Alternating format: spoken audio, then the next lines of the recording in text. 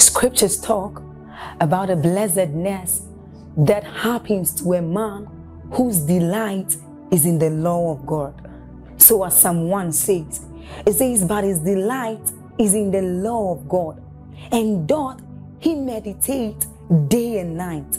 He says that that man is like a tree planted by the rivers of water, whose leaves do not wither, and who bears fruit in every season. As you're about listening to this message, we believe that your life is going to be like that man planted by the rivers of water. Your leaves are forever going to bear. And we know that your season will not pass by. You will forever shine and you will forever bear fruit. We have a lot of content to share with you. So we would entreat you to subscribe to this channel, as well as like us. Hit that notification bell to receive more updates from us, because we know that whatever content here is going to set you on course at every time. It's going to make you attain whatever stature that Christ wants you to attain. Thank you. That a man can be weak and small today, but something can happen to that man and turn his seed into an oak tree. That someone can be small. Brothers and sisters, please hear me. Whether in ministry, whether in business, that something can happen to Joshua Selman, can happen to anybody right where you are. It has nothing to do with geography.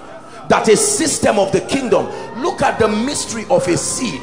You pick a little seed, even a mustard seed, plant it in the earth, expose it to a system, and all of a sudden, regardless of gravity, regardless of whatever, that seed sprouts.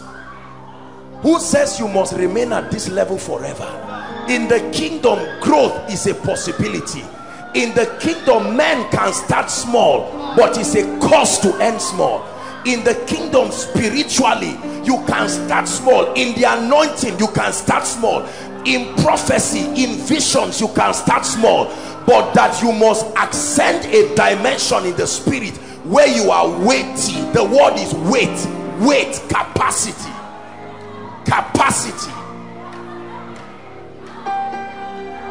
You can start small financially, but God can give you weight in this kingdom. You can start small ministerially. You can start small in the gift of the spirit. The issue is not the smallness. No matter how big or small a seed is, a seed, because it will still die. But if that seed does die, then it will now begin to reveal the potentials there. Please sit down. Help us, Holy Spirit. Help us. Help us. Help us. Help us. I love the way God helps us in this ministry. I'm an organized person, but not at the expense of the wisdom of the Spirit. When his wisdom comes, that's it, regardless of what it is. And let me tell you, you've heard me say there are not many sermons that God shows me like that, and you follow every sermon that I tell you God revealed certain things to me. You see the impact on those who believe it and receive it. The lifter of men. Please sit down.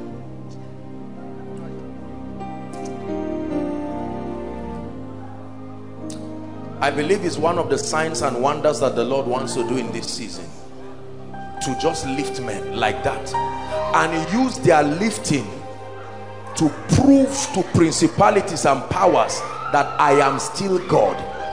That you have concluded about a sister and a brother, a family, based on whatever parameters. Let me tell you something with God. When God wants to lift men, he doesn't discuss it with anybody. This is God. God can lift somebody who was a drunkard yesterday, regardless of what you think. I thank God because he does not consult my enemies to lift me. If God had to consult the wicked to lift me, they will say, because of my father's mistake I will not rise.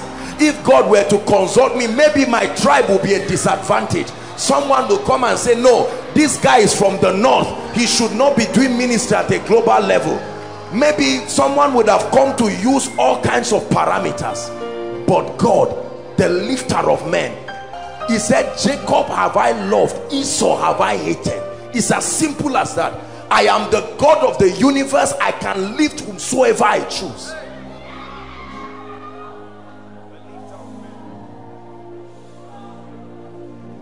That's what God has chosen to do with this ministry. That's what God has chosen to do with my life. God can choose to lift men. At my level as a human being, I can choose to lift men in whatever capacity I can. Someone can sit down and say, I choose to give you admission. It's within his power. Another person can stand up and say, I choose to pay your rent. I choose to give you a lift. Men. And God can say, I choose to lift you. I choose to open your ministry to a horizon you have never seen. I choose to wipe the tears of your family in 1 week. I say, no, Lord, my plan was for 1 year. And God says, this is God talking. It is 1 week I have chosen. Please sit down. Let's see how God will help us tonight. The waters have been stirred. The waters have been stirred.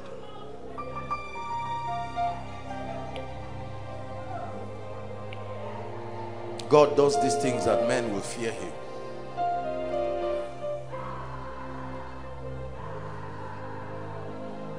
Lifting in the kingdom is a mystery and a system. It can be studied. Every single person in the kingdom, please sit down if you can. Every single person in the kingdom desires growth, desires greatness. Greatness is not a carnal word.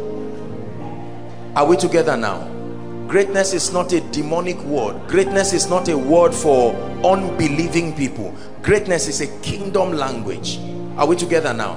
It's a system where God enlarges you in influence and capacity, where he makes you a voice so that you can legislate on his behalf. Greatness is God's desire. God is an enlarger. He can expand the coast of men. He did it for Jabez. He did it for the nation of Israel. He can expand people. The very system of the growth of a plant, as a plant grows, it doesn't remain at the same length or breadth. It expands. So with growth should come greatness. With growth should come increase. I'm going to do my discussion tonight in threefold, and I'll be very fast. Wherever we stop tonight, we will just pray, and then we can continue next week. I decided to break it into 3 dimensions. Listen very carefully. The lifter of men. I want to share with you the kingdom system of lifting. Many of you, by this teaching, I believe you will find in this roadmap, this compass, where you are. For many of you, tonight's teaching will minister hope. For many of you, tonight's teaching will supply the staying power to continue. For many of you, tonight's teaching will lead to repentance, a realignment, because you find out that the path you are taking is not going to lead you there. For many of us, what you need in tonight's teaching is the grace to continue. And for many of us, what you need to learn tonight is thanksgiving, because you will find out that your prayers have already been answered. Are we together? The first dimension we are going to look at in the lifting of men is what I call the journey of faith. Write it down and let's discuss the journey of faith. There is a system with which God lifts men in the kingdom. Inasmuch as he lifts men instantaneously, the pathway, that pathway to greatness, there is a spiritual science, there is a technology. It can be learned. Are we together? Hebrews chapter 11 and verse 6. Let's start off with it tonight. The Bible says, for without faith, listen carefully, for without faith it is impossible to please him. For he, listen carefully, he that cometh to God must, not may, it's not a choice, must believe 2 things. 1, that he exists. The journey to greatness starts with the journey of faith, coming to a point of persuasion about the reality of God. The Bible says that in that journey of faith, the first encounter you need is an encounter that furnishes the reality of the God you are dealing with. Listen carefully. One of the things that the body of Christ must learn, when believers get born again, get filled with the Holy Spirit, they need to be taught how to live by faith. Please write it down. This kingdom operates by faith. This kingdom operates by faith. Everything in this kingdom is faith dependent. You cannot do business with God when you are still in doubt of the reality of his person, not his power, that he exists. I'm showing you the way God guides people. The Holy Spirit, the journey of faith encapsulates everything, the systems that the Holy Spirit brings you into, so that you can have encounters and conviction. You don't become, no great man is in doubt of what his persuasions. That is something you must settle before you get to certain dimensions, because the challenges that are before you will require strong conviction about the person of God. Are we together? The Bible says whosoever comes to God must believe that he is. You will think it's a simple statement until challenges stand before you, and you will find out that for the first time you are joining the mindset of an atheist to doubt, is God really alive? There are certain giants that you face on the mountain. Brothers and sisters, if you have not settled the reality of God, you will doubt. Ask John the Baptist. You will think just because John the Baptist ordained Jesus, the reality of his Godhead, the reality of his person had been furnished in John. When John was frustrated to a point where his human weakness was at his prime, John sent somebody. He said, go and ask him, are you the Messiah? How about John? You ordained me into ministry. John said, with what is happening now, no. If you were God, you are too mighty to leave me in the prison. Go and ask him. Oh, I'm no longer sure. Jesus had to tell the disciples when things started going bad. He said, who do men say that I am? And he said, who do you say? You would think that that was an easy question nobody could answer. Don't assume you know God, because your knowledge of God is what will strengthen you, is what will make you stand and say, I'm not going back. That mountain I was climbing. Many believers in church think knowing God is singing Christian songs. They think knowing God is praying in tongues. Just because you are saying ba, ba, ba, ba, ba, ba, you are just praying, say I know God. Or knowing God is an election. I am elder this, I am pastor this, I am apostle this. Do you know God? Of course I do. Let me ask you that same question. Do you know God? You will be surprised that you are shocked now. You may not honestly be able to answer that question. Do you know God? Do you know God? The Bible says whoever must come must believe that he exists. There's something called April Fool. You know what April Fool is? April Fool is an attempt to play games with your mind. Is that true? Sometimes can be expensive. So they can tell you something like, Pastor Alpha, an alert has just come for you, whereas it's not true. That's how many people think God is. And situations and circumstances can push you to a point where you believe God has scammed you. Read the frustrations of David in the book of Psalms. Many times David would talk as though he was not born again. Many believers will say, how about David? No, brothers and sisters, if we are honest, the pressures of life can change your perception in a way that even you have to ask God for forgiveness. Are we together? Ask a woman who has been barren for 22 years. No child. Ask a woman who has been serving in the house of God for 22 years, no child. Ask her, is there God? And you see her cry and say, don't ever ask me that question again. She's serving God, but she does not want to confront it, because confronting it will bring anger. Where is that God for 22 years? Where was he when I was fasting? Where was he when I was praying? Don't be too quick to assume you know God. I'm not saying have you received Zoe. I'm not in doubt of that. The encounter that gives men stamina unto death. Are we together? When they caught Jesus, the disciples believed that Jesus will do all that he is known for again, and Jesus gave himself freely. They ran away. Why did they run away? They didn't run away just because they ran away because they felt cheated. You can know it because they ran back to their fishing. What a stupid man. You've wasted our time. You proposed to us that we were going to be mighty men. My mother even lies sitting at my right and left, and now look the nonsense you have made out of my life. I go a fishing, and the other disciples say, we go with you. And suddenly Jesus appears. Little children, have you any catch? And they were looking, who is that? And when they discerned it was the master, the Bible says Peter washed himself and ran and came. And Jesus looked at him. Simon Bar-Jonah, lovest me thou more than this? Lovest thou me more than this? And he said, well, Lord, I do feed my lamb. He began to talk with him. And you would think after that one, Jesus said, okay guys, thank you. The Bible says in Acts chapter 1, for 40 days, Jesus remained with the people and was teaching them on the matters of the kingdom. And afterwards he left and the Holy Ghost came. Brothers and sisters, do you know miracles don't make you know God? They can help your faith. Many people saw Lazarus raised from the dead, but it did not make them know God. The presence of miracles are not enough.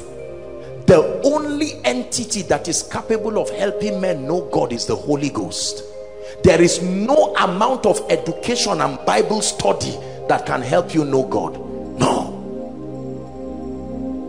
The knowledge of God is a reality that only the Holy Ghost is able to help men. The lifter of men. Follow me carefully.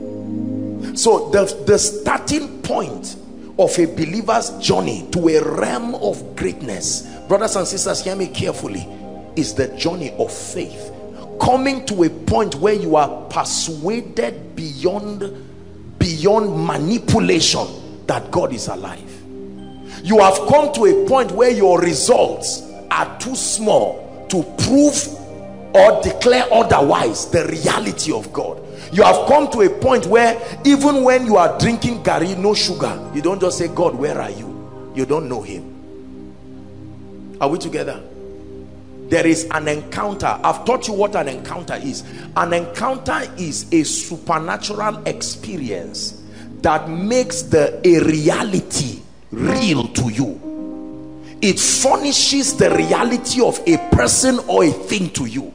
I have touched this gentleman. I have felt his arms. I can't deny.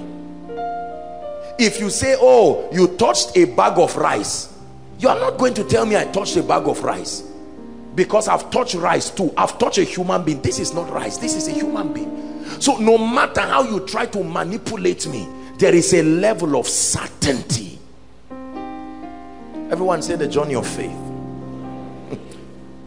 The Bible declares in Romans chapter 1 verse 17, Galatians 3:11, Hebrews 10:38, that the just shall live by faith. Not the just shall get by faith. The just, the template for the life of the just in this kingdom is faith. Everybody say faith.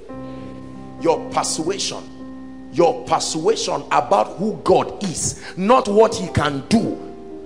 Bible faith starts from a revelation of who God is. It is only when you know who he is that you can believe what he can do. Many of us jump the encounter of who God is and we just go straight to what he can do.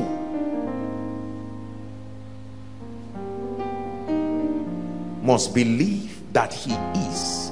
And then when you are done believing that he is, then that he is the rewarder of them that diligently seek it. No, seek power. Now that you know he exists, when you seek him passionately, there is a reward for it. The just, brothers and sisters, shall live by faith. Are we together now? And you see, the system of faith is such that except there is a word, there cannot be faith. Even if you encounter a person, it only produces conviction. There cannot be faith, because faith is an action word.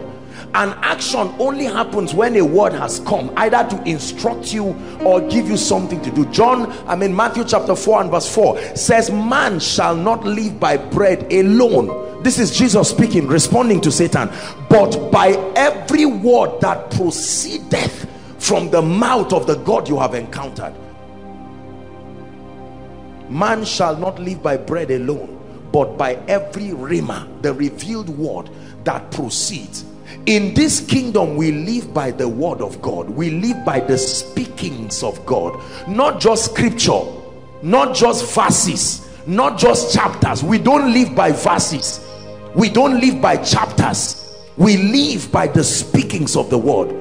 The chapters and the verses are only containers. They are not the word. They carry the word. The breath of the Spirit opening those chapters and verses. You see, listen.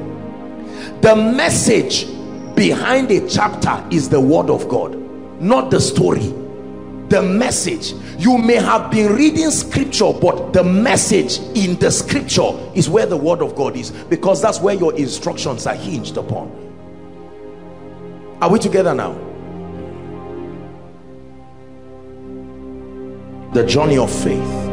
Many people never become great in this life because their cultural experiences are greater than the revelation of who God is.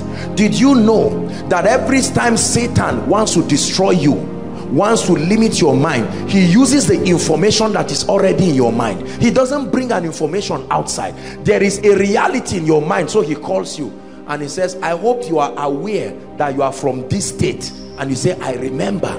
The information I've gathered about that state is that people don't prosper. And Satan says, that's exactly what I'm saying. And it is that raw material he begins to push you. Are you aware that you read Hausa or you read French? And are you aware that in Nigeria, if you study some of these things, you may not have an opportunity for a good job? You say, yes, I'm aware. Satan uses the content of your environmental conditioning as the platform to limit you from believing God. Listen, brothers and sisters, please hear me. Especially if you are in ministry or going into ministry, spend as much time as you can having encounters with God. You will drink from that fountain for life. If that fountain there dries before you get to the promised land, you may not arrive. There are things today that will never shake me, because there is a solid encounter about who God is. Listen, if you don't know who God is, you will never stand well, because all kinds of things will come to derail you. You know how many pieces of papers people have passed to my life in the name of prophecy? You know how many kinds of things, you know how many dreams and visions people send to my phone. Apostle, I saw something. God is going to destroy you next week. You don't know God, you will die like a chicken because of the conviction of a man. Someone just gets up and looks at you and says, God is going to destroy your family. We found out that your grandfather was a wizard, and you now go back and believe. Is because you don't know who God is. When you really know who God is, you will learn in your knowledge of God that the Lord is gracious and compassionate. He is slow to anger and rich in love. The knowledge of God is what strengthens your conviction about operating in the kingdom. David knew God. What a man. David knew God. God gave him an option. Should I give you over to your enemies or to you? David said, no, God, at least me and you, these men, they are wicked, but you are compassionate. What has your not knowing God cost you in life? Impatience. Not knowing God and not knowing how he operates has destroyed a lot of people. They call light darkness, and they call darkness light. He that cometh unto God must believe. The first thing the Lord began to do in my life, brothers and sisters, is not to give me anointing, it's not to give money. It is always the journey of faith. By faith, by faith, by faith. Lord, how will this destiny be built? By faith. Lord, I'm an orphan, my father is dead, my mother is dead, and God says you must learn how we operate in this kingdom. It is by faith. What does that mean? By my word. If I speak to you, notice that my power follows my word. So if I speak to you, you must learn to trace the direction of my power by looking for where my word is. Anywhere my word is not, stop looking for my power there. If you find power, there is divination. My power follows my word. If I say I will lift you, then you stay at that area of the word. That's where the anointing will meet you. The anointing follows what God said. The anointing has no business doing anything God has not said. You can know where the anointing is by finding out what has God said. If God said I will exalt you, don't look for the anointing for any other thing. The anointing for exaltation will remain until that word comes to pass, then returns back to God as a messenger. Job done. Then he will say something again, then the anointing will start looking for it. The anointing does not just move at random. The anointing backs up the word. So the issue is not where is the anointing, the issue is what has God said. Are you getting what I'm saying? Many believers, let me tell you why we don't get miracles. We roam around areas and zones where God has not said anything, and we keep crying for anointing to come, and the Holy Ghost tells you this kingdom is a faith kingdom. You don't just cry for anointing to come, you cry for his word. Send your word, oh God, and the anointing follows that word. You want to build a ministry. What did God say? Nothing. So you just carve out a ministry. Lord, you must anoint this ministry. The anointing said, no way, I don't work that way. I respect the word spoken.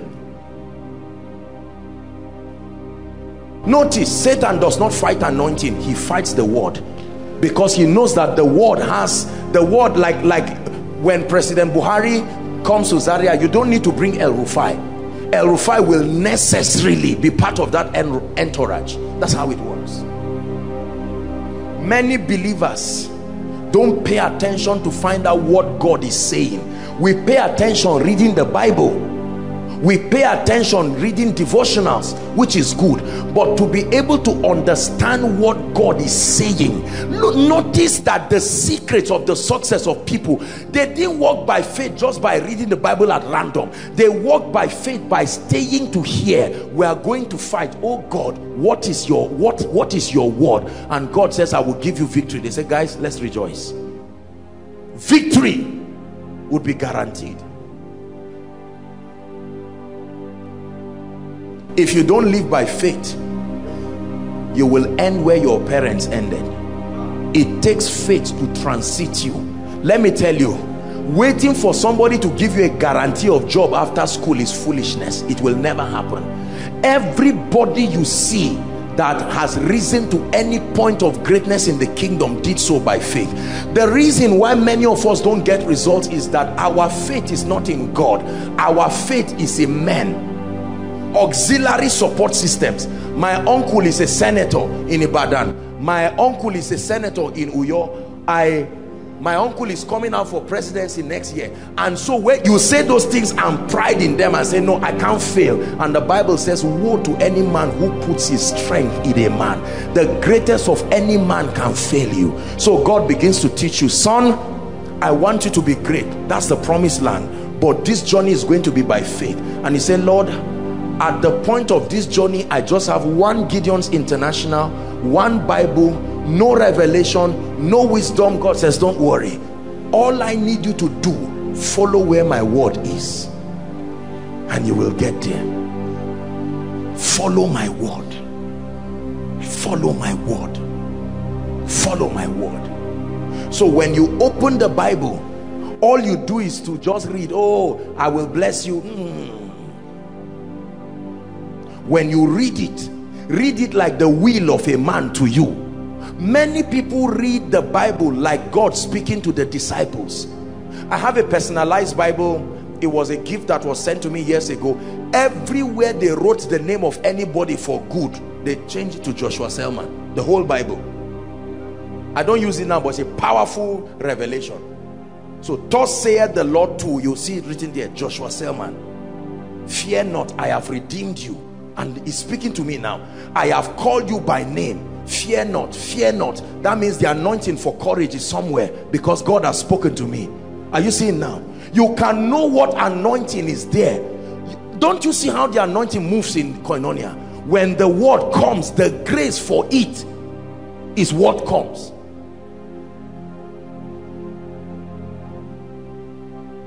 God healed blind Bartimaeus. He did not become a rich man. His cry, his demand was to be healed. God spoke to him in the area of healing. The anointing that came was for healing. Blind Bartimaeus never prospered just because God spoke healing. No. It is the word that comes to you that controls the anointing that follows you. God called Benny Hinn into the healing ministry. There are many auxiliary graces, but the strongest grace that operates is the grace that came with that word. For as long as that word remains on him, that grace remains on him. Are we together? Yes. Pastor, if I come to your house and you ask your wife to go and bring minerals for me, you gave a word, the performance will be in the area of where? Minerals. Your wife will not go and carry your shoe. You can still give me your shoe, but you chose to give me minerals because that's what you saw that will minister to me more. And you say, wife, go and bring mineral. She will go to the kitchen or wherever they keep the minerals and carry it and bring it. The performance was in the direction of the word. You see, please sit down, sir. You see that we neglect the word of God, yet we want performance. Many believers, including those who study the Bible, don't take the word of God seriously. Let me tell you, if God has spoken to you and you know he spoke to you, die there. This is faith. These careless things people do around, one leg here, 2 weeks later, you will never rise like that. But I know whom I have believed, and I am persuaded. God, you told me I may be the last born in my family, but you have assured me that in my father's lifetime they will glorify God. I believe you. I take you. I believe that word. Your reception of the word, the anointing begins to come because you have believed. The Bible says, who has believed our report? It is to that person the arm of the Lord. The arm of the Lord is his right hand of power. It is who believe the report that sees the right hand, not who wants to see the right hand. Brothers and sisters, in this kingdom, there is no advantage to your life until the word of God comes to you. Hear it. The word of God is your advantage in life. Whether the word revealed through illumination from scripture or spoken to your spirit by the Holy Ghost. Put together a miracle service at the end of every month. Lord, this is your word. Yes, sir. And that journey of faith, God guarantees that every time the anointing to make sure that word comes from him. See, when you train yourself, don't you know that it's risky? Sometimes you hear me talking about people, oh, there's somebody here, the anointing. You think I'm just guessing? You try it and see whether it happens. There is, you train yourself. You don't say, Lord, let the anointing go there. You already know that once the word of God comes, the requisite grace will follow it. Come on now, come on now.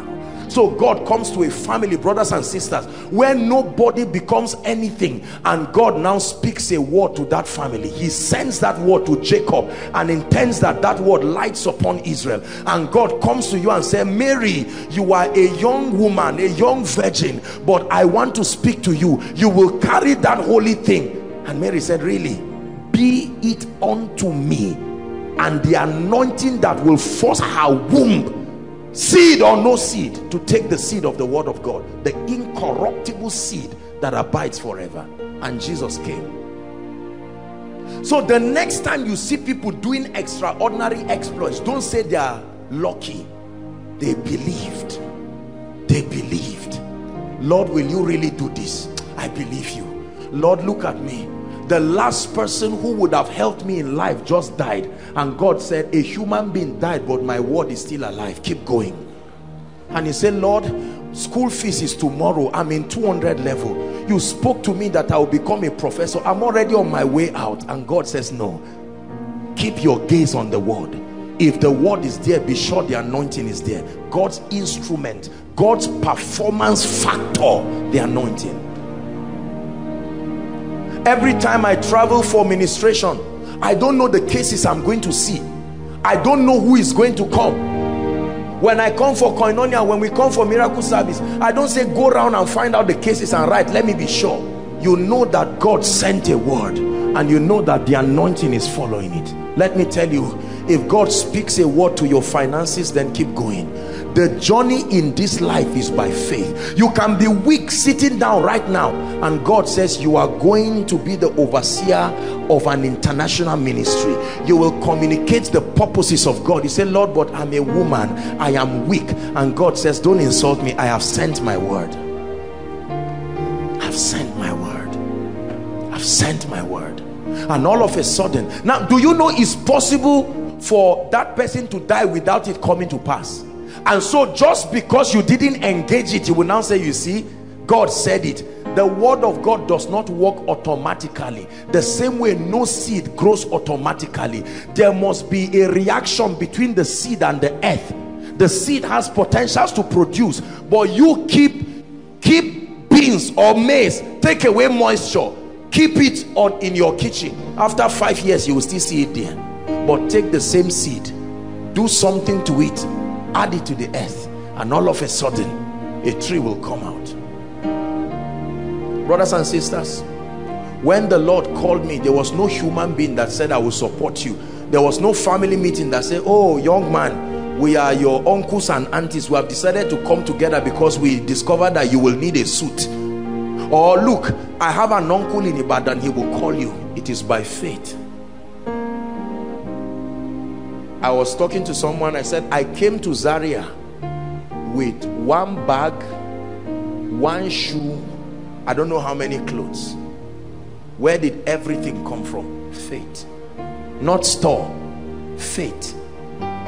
Your destiny will only happen by faith. That ministry you have been seeing in the dream, you will keep seeing it till Jesus comes. It is faith that will bring it alive. Everybody say the journey of faith. There is no great man in the kingdom who does not have a testimony of triumph through faith. You read about the great men and women that God is using around the world and see the impossible situations that surrounded them. Kenneth E. Hagin was born with a heart deformity. It took faith to cancel it out. David Yonggi Cho, his own limitation and imperfection. Some of these men were born in nations, they were racist nations and everything. And faith. Have you not learned that faith is the victory? This is the victory that will give you the house, the victory that will give you the child, the victory that will turn your wilderness, even our faith. When the Lord was speaking to me, you were not there. What was the guarantee? Brothers and sisters, everything in life is a risk. The only guarantee in life is faith. God said it. He said it in his word. I have found it. I know the thoughts that I think towards you, Joshua Selman. Hallelujah. They are thoughts of good and not of evil, to bring you a future and an expected end. Lord, you really said this about me? Yes, sir. I said this, son. Lord, you said this about me? Yes, sir. Behold, I give you authority over snakes and scorpions and over all the powers of the enemies. Here's the revelation. And nothing shall by any means. He never said nothing shall hurt you. Nothing shall by. There are many means with which things hurt people, and God said shall by any means. You are that committed to protecting me. Thank you, Jesus. It was not always rosy, but faith keeps you to keep seeing the promised land even if you are inside fire. Don't let anybody fool you that is from the speakings of God into the promised land. No, sir, the journey is far, but once you keep your eyes like a flint, then I give you a guarantee the dust will rise and settle, you will still be standing. It is by faith that we rise. It is by faith that we reign. There are people who came to Zaria to school. Pastor, they came to Zaria with just a box. They didn't even have admission. They just came by faith. I would die here. Today they are lecturers. No house. There are school of ministry students who have come now. Some of them came by faith. Just, do you know, if you really believe God, his integrity will have to come and prove. God will not allow your trust in him to be aborted. It's too precious. Listen, I'm a man of logic, I'm a man of organization, but no matter how organized you are in life, if you must get to the other side, there are times you will get up waiting for a boat. That boat will come when you are 80 years. You will just need to get up and say, Lord, you said I should go to the other side. Here I come. You have to get up and jump in. That's why many young men will never build, because it takes faith, not cement. Many young men will never rise up and move in life.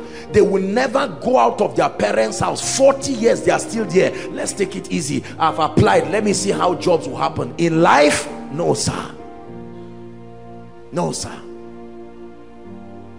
It's good to be responsible. It's good to be as whatever as you can. How much money do you have in your account to do ministry? You really believe you can have enough? It takes faith. Apostle, where will the partners come from? Apostle, if I reach lintel level, Apostle, I wanted to buy a house and they say it's 15 million, and all that I have right now is 250 naira that somebody even gave me. Faith is a currency. We purchase things with it in the kingdom. Lord, I believe you. Where are you sending me to? Oh God, I'm sending you to South Africa. Lord, I've never gone out of Nigeria. Son, the anointing follows my word. If I have spoken to you and I give you the go ahead, go. There are some of you, as you are looking at me, God is saying, how long will you sit down and not arise to let me stand up for your family? God has already told you you are the savior of your family. What kind of vision are you waiting for? Lord, what is the next instruction? I take on that mantle. What is the next instruction? What is the next instruction? You have told me that I will be great. You have said I will not be small. Lord, I've been crying about the class of degree I graduated with, and you have come to me in your mercy, and you have said you will multiply me, I will not be small. You will glorify me, I will not be few. Lord, I engage. Let my heart be the earth for the seed to be planted. And brothers and sisters, you will see this wonder working God who has helped some of us and produced glory out of foolish and stupid things. Whenever you see great results, many of you sit down and think, "Kai, these people must be lucky. What a lucky businessman. What a lucky man of God. Oh, Papa Iya Deboye is so lucky." Ah, lucky. Luck? I'm a believer. The journey of faith. Some of you, this is where you are with God. Notice, you know where you are by the kind of dealings that come.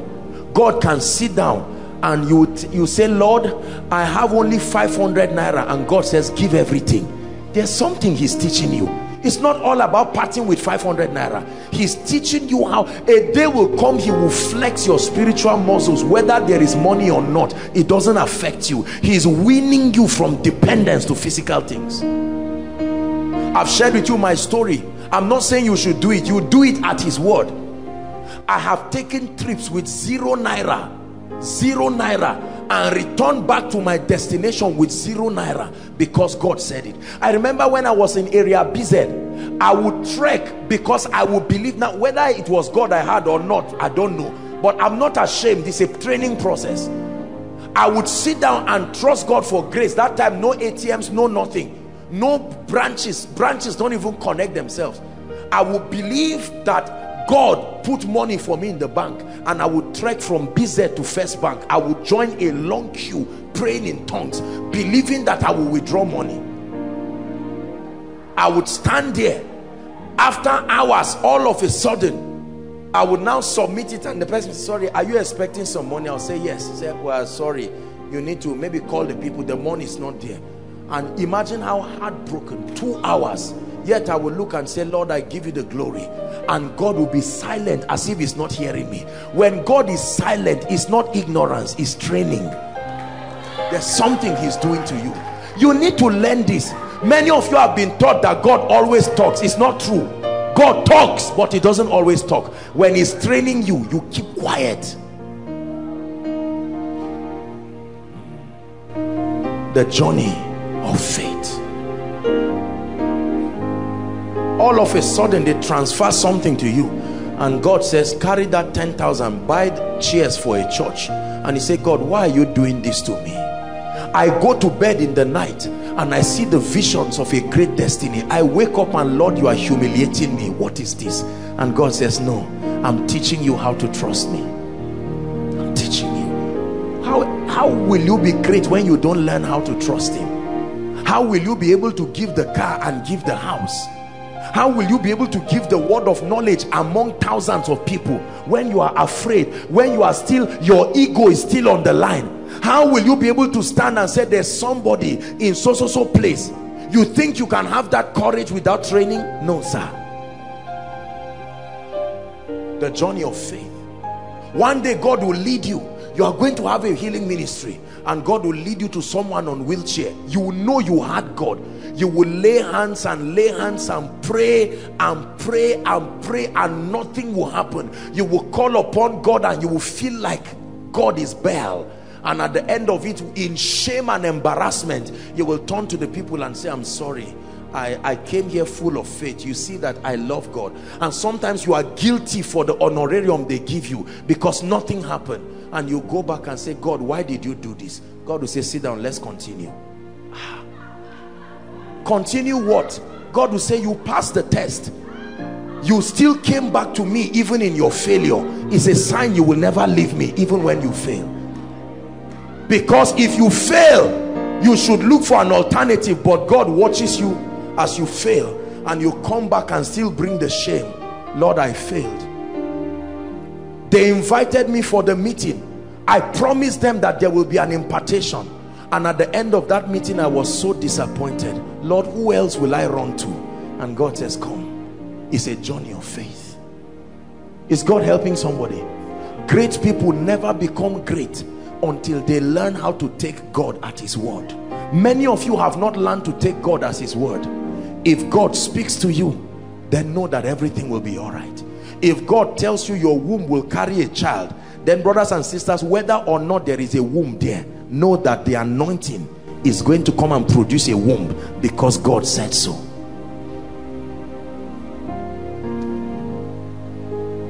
Is the Lord speaking to us? Some of you, this is the level you are now. You are starting with God. God is working with you. Sometimes God will speak. Do you know God even uses your mistakes to help you? There are times you think you had God. You had, like God said you should go out. He won't stop you and correct it. He can still use it. And you come out in the night and say, Lord, I had like you said I should come out. And you stand there 10 minutes. Nothing happens. You feel so ashamed and go back. And then you say, Lord, was it you or not? God says that's not the most important thing. The most important thing is you are working on your aptness to act when you perceive that it is me. When you are about to fall, he will protect you. You say, not so far. My might can keep you, but let's continue the training. Listen, walking with God is not about accuracy. It's about your commitment to do whatever you know. God has the power to stop you from failing. We are too conscious of ourselves and our reputation. That's why we can never be great. God can speak to you and say, young man, start a pure water company. And you say, oh God, please don't make a fool out of me, where I don't even know anything about it. No. I have, except God does not speak to me. there is nothing I will do when God has not spoken. I have learned the excellency of the voice of God. Please learn this tonight. Do not ever be found where the voice of God is not in. No matter what price you must pay to be sure that God is there, pay it. 3 days before Koinonia started, I went back for a retreat. I said, Lord, you see the enormity of the work. Please speak to me. If you are not the one and this is not your will, I will cancel this thing now. And God said, no, son, it is me. So even if Benny Hinn calls me today, and Papa Iya Deboye and all the fathers of faith, and says, son, we see what you are doing, may the Lord honor you, but you are not in the will of God, I will kneel down and appreciate them and say, I respect you as fathers, but give me some time to go back to God. But I know that I had God. Do you know why many of us never stay to the end? We didn't take out time to be sure that it was God. I believe, Lord, I believe,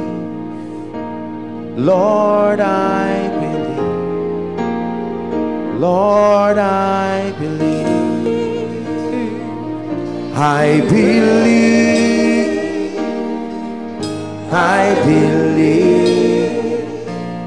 Lord, I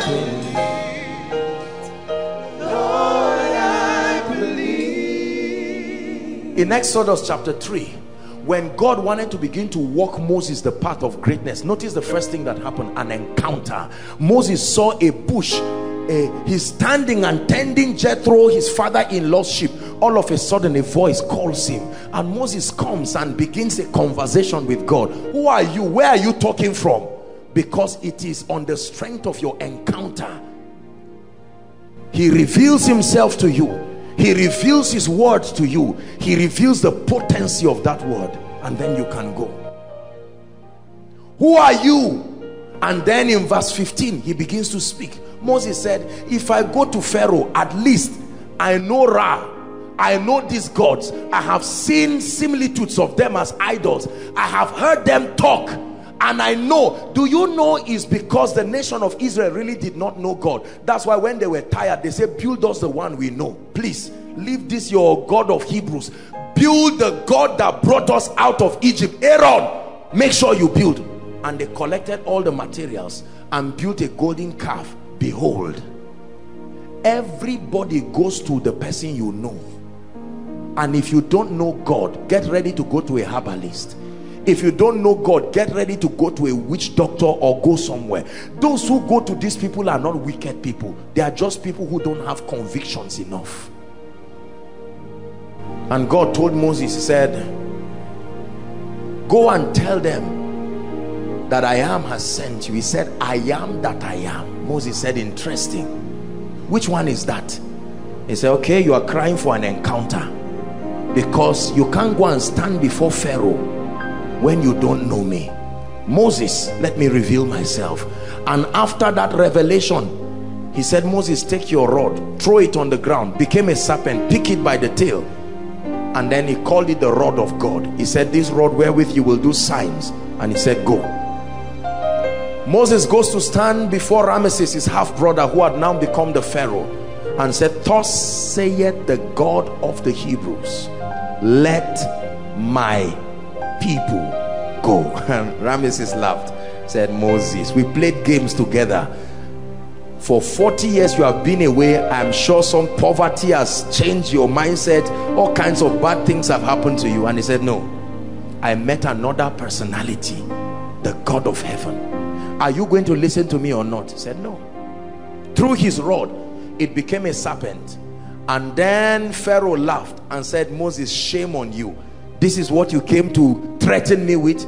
Jannes, Jambres, come and show this guy that Egypt has grown since he last left. And the guys laughed and threw their rods.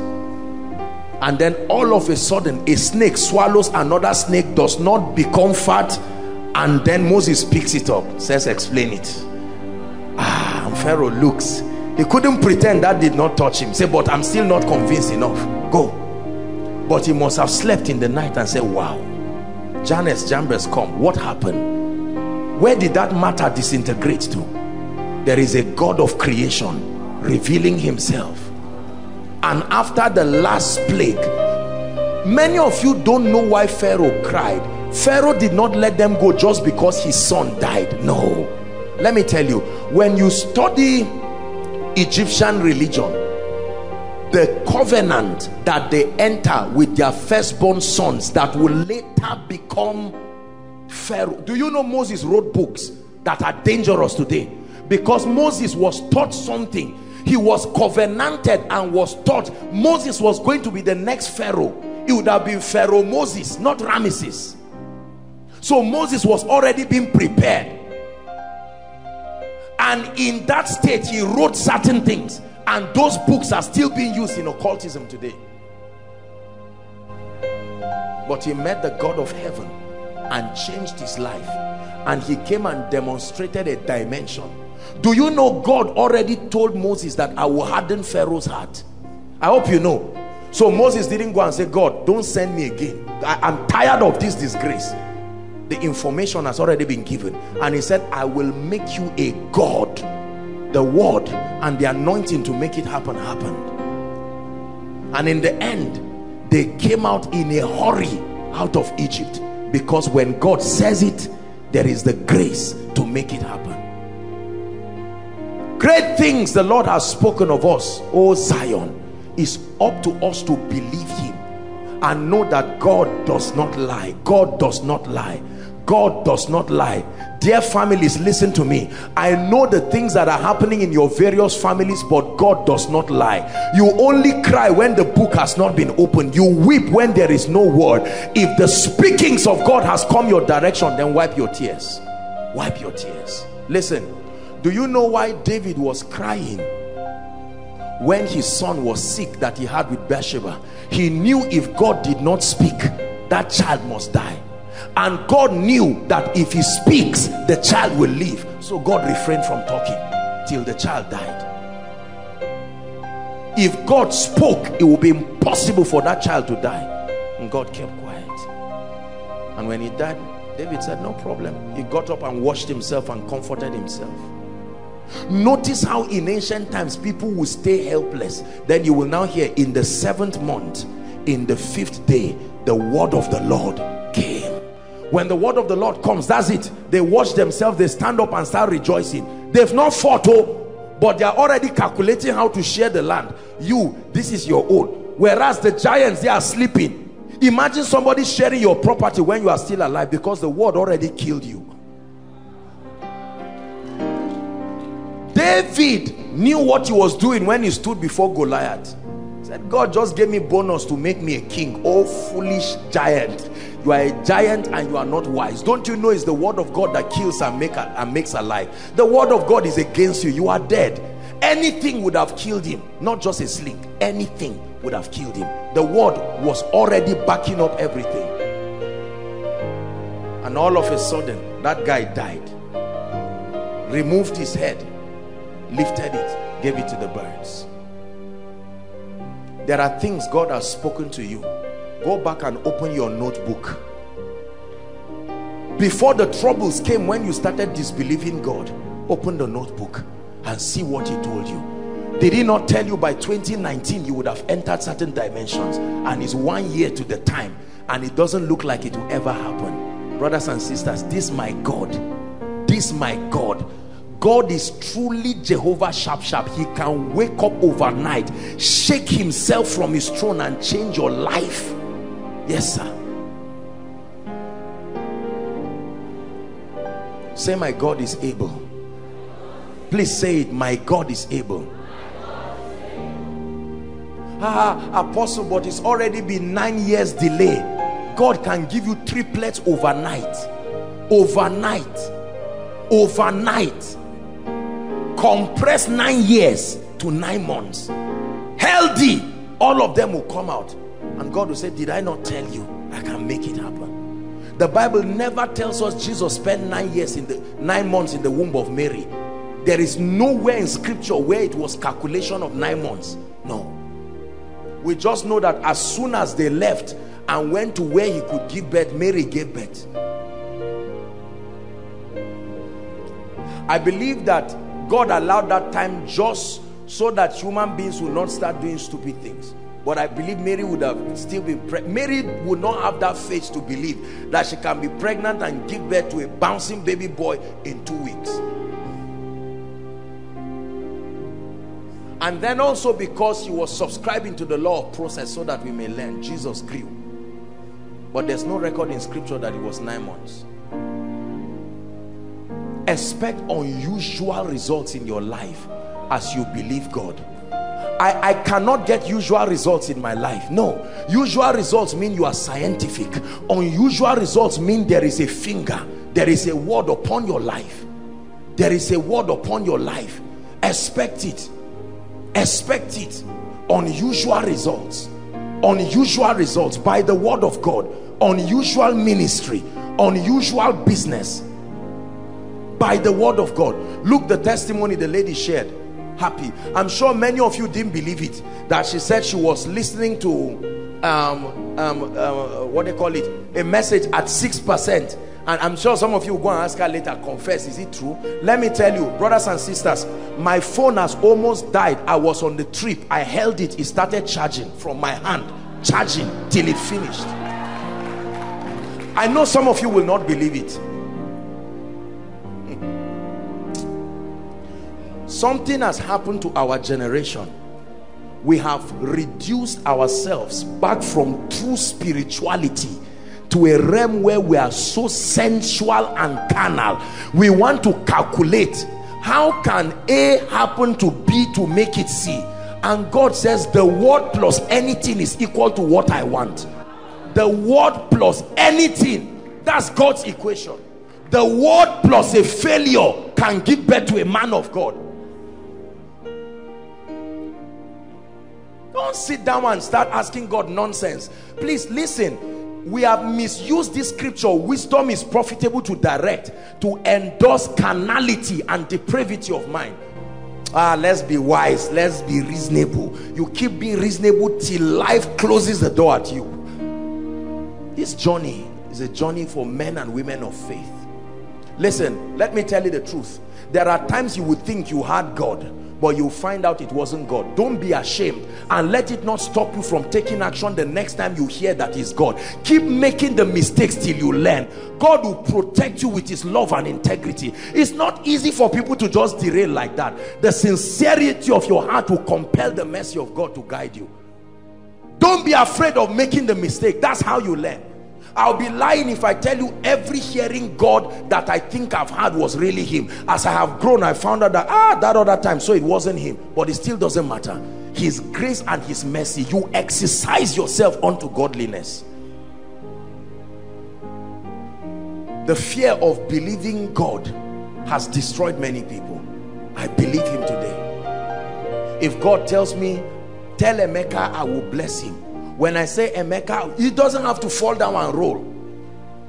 I have sent the word. If it never happens, it's because he did not engage it. He allowed the seed to be barren. But if Emeka believes that word, like Mary, he may not even know how the thing happens. The same word would now start scouting for the men that will make that word come to pass. Where is your house? In the realm of the spirit. It will take the word of God and you're believing it to make it your experience. Where are your children? Where are your well-behaved children? Not just in your brain, in the realm of the spirit. It takes faith to bring it. Where is the property of koinonia? Where is the headquarters of koinonia? It's in the realm of the spirit. It will take faith to bring it. Are we together? Apostle, where is my job? I've been eyeing civil defense. Take your eyes from civil defense and look onto Zion. Are we together? You look at civil defense, you'll be disappointed to your own pain. I lift up my eyes onto the hills. Question, from whence cometh my help? It says my help cometh from the Lord, the maker, not from my father, not from my uncle. He can use them, but my help comes from God. Say after me, my help comes from the Lord. So don't get up and start moving around the street like a fugitive, like someone who does not have help. You move around and say, look, life, look at the way life is working. Look at my only shoe. Look at this. Don't talk like that. the word of God is upon me. I may be weak now, but the word of God has declared that I'm strong. The word of God has declared that Gentiles come to my light. I believe it. In the name of Jesus, I believe. I expect the appearance of Gentiles. The just shall live by faith. Let me tell you what will happen to you when many people, especially and mistakenly, I have noticed a trend that many matured believers are throwing away the reality of walking by faith simply because of higher dimensions of revelation. You find somebody saying this now and they say, you are still a baby Christian, you should have known that God will still do it. You leave the rules, you will never get the result. You must remain childlike. There are times I walk around my room, I wake up in the night like a zombie. I'm just walking around in the name of Jesus. Joshua Selman, you are a royal diadem in the hands of the Lord. The favor of God is upon you. Koinonia is growing strong by the Spirit of the living God. Lord, you spoke to me. You declared that this is my year of triumph. I won't say it is your, if I say it's your own year of triumph, you can enjoy it and I may never enjoy it. I can carry my pride and sit down, and by December 31st, the fact that the word came through me does not mean it's also not for me. That's why I listen to Koinonia messages and I receive the prophecies, because the word only passes through a man, but it is for men. Are we together? The journey of faith. Are you walking by faith? Are you speaking by faith? Are you living by faith? Apostle, I'm 40 years now as a lady. Look at me. Which man will come to marry me? What did God tell you? God told me a good man is coming to get married to me. Then stay there. Stay there and die there, and let God apologize to you for lying to you. But stay. Let God apologize to you for lying to you, but stay there. Are you getting what I'm saying? I'm teaching you how to walk by faith. Please don't sit down and be overly scientific and intellectual about your life. It won't happen that way. It won't happen that way. Let me tell you something.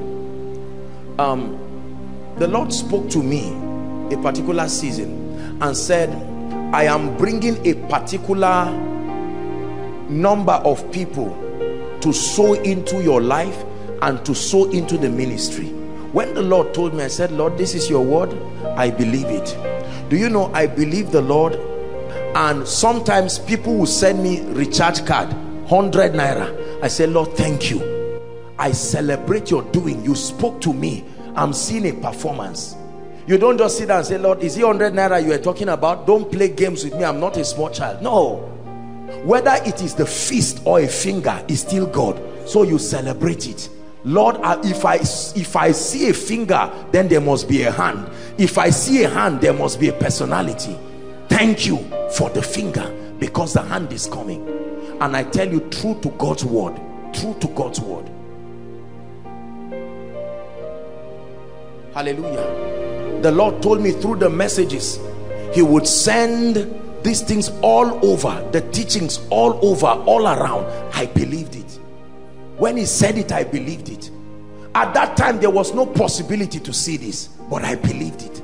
Right now, from taxi drivers to men of God to churches everywhere, they say Koinonia messages. They say, Kai, the guy is lucky, he's just intelligent. This is not intelligence. This is the foolishness of believing God versus his power that responds when men believe him. The same way God can speak to you and say, dance for 1 hour and receive your husband. I say, God, please don't make a fool out of me. I'm not stupid. God will say, that's my word for you. It's not the word for everybody. And you will be dancing like a fool for 1 hour, and then the devil will make sure that one mocker comes to knock. Are you okay? This one that you are shouting, I'm fine. What are you doing? Dancing. For what? Forget it. Say, hey, church is turning people into stupid things. You see that? They are like that guy that told the king in Samaria, he said, that told Elisha, I said, even if God will open the heaven, will we be able to do this? He said, you will see it, you will never eat of it. Hallelujah. there is nothing God tells me that I will not believe him. I'm not afraid. If I find out he's not the one, I will say, okay, God, I believed, I thought it was you. Thank God there is restoration in the kingdom. So it doesn't make any difference. But I will keep flexing my muscles. What has God told you that the devil is about to cheat you now and tell you that it was not God? What has God told you that the devil is about to tell you, oh, your family, forget all those people? Can you believe God? Don't ask how it will happen. Just say, Lord, I believe you. Pray in 1 minute before I take the second session quickly. Pray, Lord, I believe you. You have spoken this concerning me. I believe you. I believe you. Pray. I lift my voice to you. You're the awesome God. I lift my voice to you. Awesome God, awesome God. I lift my hands to you. You're the awesome God. I lift my hands to you. Awesome God, awesome God. The Lord declared unto Abraham that he will be the father of many nations. The Lord declared to Abraham that in thee shall the families of the earth be blessed. Abraham was old, stricken. Sarah was old, stricken, had passed menopause, as it is in the manner of women, but they had faith. He counted him faithful. The Bible says he wavered not at his faith through unbelief, unbending, unshakable persuasion. God may call you to be a prophet, and for 10 years you will not see one vision, not even one dream. Stay there. Lord, you said the prophetic office is for me. I believe you. Every word that God has spoken concerning me, I write it down. And once in a while, when you see my notebooks, you don't like them because some of them are old, but I would never throw them. I will use gum, sellotape, fix them, because those things control my destiny. Do you know when God spoke to me about koinonia? 2005. And I pick it and I look at it. Lord, you have done this and that. In the name of Jesus, I trust you. This is what will happen. One day we will stand like this in Koinonia's international headquarters. I will remind you. I will remind you. People will say, wow, this guy is so lucky. You mean people like you like that? Nobody is lucky. Everybody is faithful. You push your faith until you make it happen.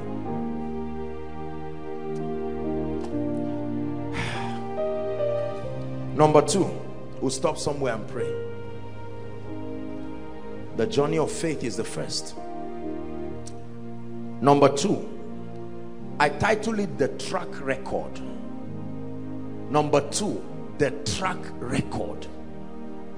The track record. You want to become great in the kingdom? You not only trust God enough or alone, you must have a track record. Most people don't know what a track record is in the spirit. In the physical, there is how they can get information about you. Is that true? Because there is a track record. They can get, have you been involved in any criminal activity? Have you been involved in this? How old are you? And they try to check with the police. Have they filed any case with this, with that? Okay, we can allow you go to any nation because you are not associated with any terrorist group. There was a track record of being a well-behaved citizen in your country. When they bring out your information and they find out in 10 years you were in prison 5 times. Are we together now? And this happened, they will detain you and say, no, no, no, we don't consider this guy healthy to be lifted to that nation. That's how it is in the spirit. Let me tell you something. God does not use your past, but he uses your track record. A track record is what validates that you are qualified. It is still by grace, but that qualification is based on capacity. Track record. This is the hardest part of the journey to greatness. establishing a track record in the spirit, a track record of godliness, a track record of prayer, a track record of fasting, a track record of consistency, a track record of patience, a track record of endurance. Years ago, I saw a gentleman who graduated from NDA, and I saw his calendar. They made a calendar. He was well, you know, in his apparel, and they wrote his name, whatever it is that they wrote, and then under, like a caption, they just wrote a testimony of endurance. Testimony. Because from day one, as soon as he entered NDA, they started kicking him up and down, giving him broom to sweep. He cried and saw his mother waving him goodbye, and now that guy was at the other side of his pain, rejoicing with his badge. And he sees one civilian who has not been trained try to stop him, and he says, "Frog jump quickly, let me show you that I have been authorized." Are we together? And the civilian, "I will beat you." And he says, "There's only one part of your body I can touch and you will die, not fall down." I was shown in the military camp that men are like machines. There is one part of their body you touch, they fall down and die. You are there bragging because you are big. I'm not just wearing uniform for nothing. The uniform means I've been given secrets. I went through things. That's how you come out and the devil looks like you and thinks every young man is just like that. "I will rubbish you, please." And he says, "That's what you are doing to me." He said, "I will do it again and again, because I was shown something about you. I didn't know you were this weak." My staying power, there was a track record. If you don't have a track record, you cannot be committed the true grace of the kingdom. 1 Samuel chapter 22 and verse 1 and 2. The Bible speaks about David, the journey from his exit from Saul, running away to the throne. He was in a cave that the Bible identifies as Adullam. It was a place of dissertation. It was a place of rejection. The Bible says, "Therefore David departed thence and escaped." They wanted to kill him, but he ran to a cave called Adullam and remained there like a fugitive and a vagabond. But a man was creating a track record. A track record. Notice in the Bible, Moses left Egypt and was in the wilderness. A track record. The Bible just tells us about Elijah. Elijah the Tishbite. He was not born an adult. There was a track record. Look at John the Baptist, who came in the spirit and the power of Elijah. He was in the wilderness. Certain things were being taught him there. He was eating locusts and wild honey until his season of appearing. What of Jesus? From age 12, ladies and gentlemen, we never hear anything about Jesus again until age 30. 18 years of silence. Read your Bible. From age 12, you don't read one thing about Jesus again until age 30. What happened for 18 years? There are all kinds of theories. Some postulate that he went to India to go and learn under Buddha. Some postulate that he went to UK. I mean, all kinds of postulations here and there. But one thing I know is that at age 30, whilst John was baptizing people, here comes Jesus from wherever he had been, and he came out and he said, "Behold the Lamb." Do you have the track record? Many pastors want the loyalty of people without a track record. Who has tested you? Has God tested you with money? Has God tested you with power? Has God tested you with the anointing? Has God tested you with failure? Don't just sit down and expect to have a large church out of nowhere. Some of these, our balloon expectations, is why we are disappointed. No matter how fiery you are, you will not escape the test that creates a track record. Let me show you something I found that really blessed me. Give us Hebrews 11, please. Hebrews 11, and we'll read from verse 24 to 29. Hebrews 11 and 24. We are going to pray. Hebrews 11, 24 to 29. 24. Read it with me, please. 1, 2, read. By faith, Moses, when he was come to years, adulthood now, refused to be called the son of Pharaoh's daughter. 25. Choosing, hold on, choosing How can a man choose affliction? Choosing rather to suffer affliction so that he can prove that he's on God's side is a choice, than to enjoy the pleasures of sin for a season. 26. Esteeming the reproach of Christ's greater riches than the treasures in Egypt, for he had respect unto the recompense of the reward. We are reading to 29. By faith he forsook Egypt, not fearing the wrath of the king, for he what? Endured, as seeing him who is invisible. Through faith he kept the Passover and the sprinkling of blood, lest, you know, this and that and that. And then 29, the Bible says, by faith he passed through the Red Sea as by dry land, which the Egyptians are saying to do were drowned. By faith he made a choice. How can a man choose to suffer? And he says by faith. Track record.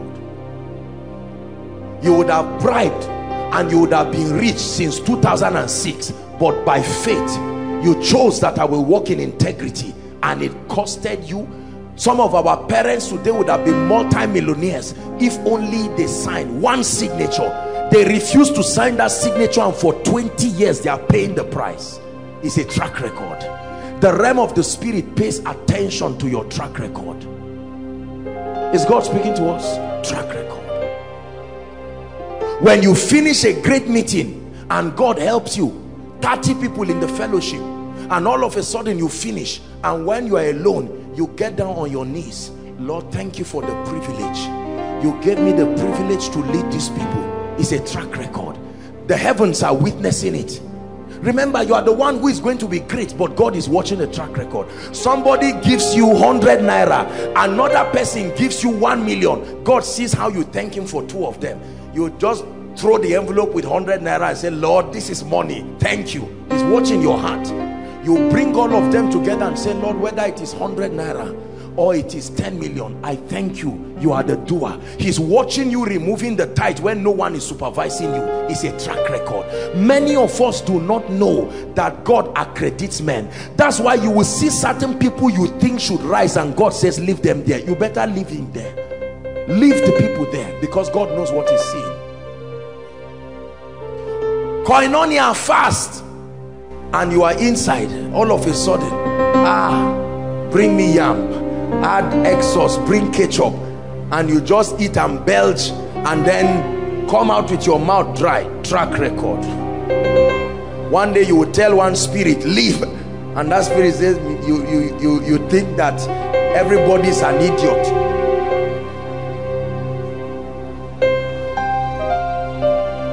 There are many men of God that don't give. They say give, but they don't give. There is no track record. Tithe. The last time they gave tithe was 5 years ago. No track record. Are we together? You need track record. You need a track record in the realm of the spirit.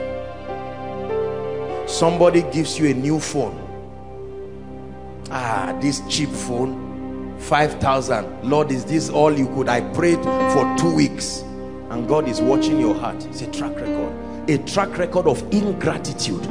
You are not ready for the iPhone. It will never come. Are we together? There are many pastors, 3 members, 4 members, and you see them preaching with their heart and loving God. Do you have transport money? There are just 5 of you. Would you mind coming to eat in our house? Since you are 5, we prepared meals enough. And the Lord is saying, look at him. Look at this. You see him preparing to talk to 5 people as if he's preaching in a convention. And God says, that's my son. Not that you sit down and snore away, then one day they invite you, say, is it a big church or small? Say, 1,002. You say, you mean it? Let's go and buy suit, because God is in that church. You see, those kinds of things is why many people never rise. Whether I'm counseling, do you know, when we round off now and I stand to counsel people, I give it the same seriousness, because it is someone's destiny. Do you have a track record of trust? can God trust you? What have you done with what he gave you? He gave you a little level of wisdom. What have you done with it? He gave you a little level of influence. What did you do with it? He gave you intelligence. God never gives you a harvest. He gives you a seed and watches your management of it.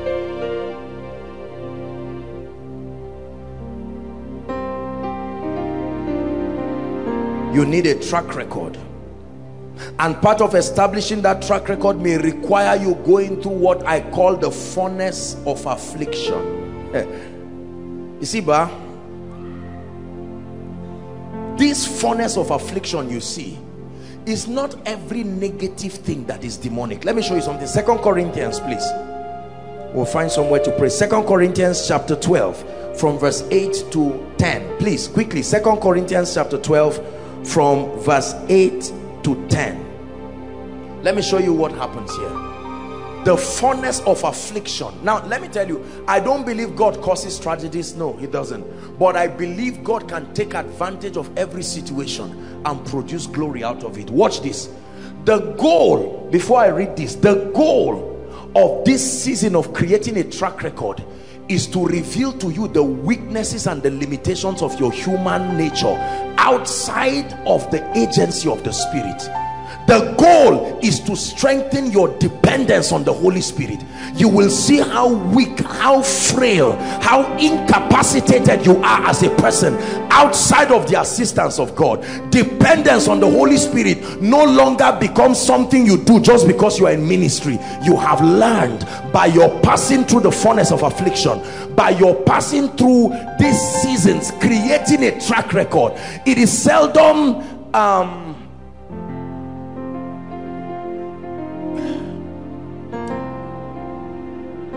a very painful process. I don't think there are exceptions.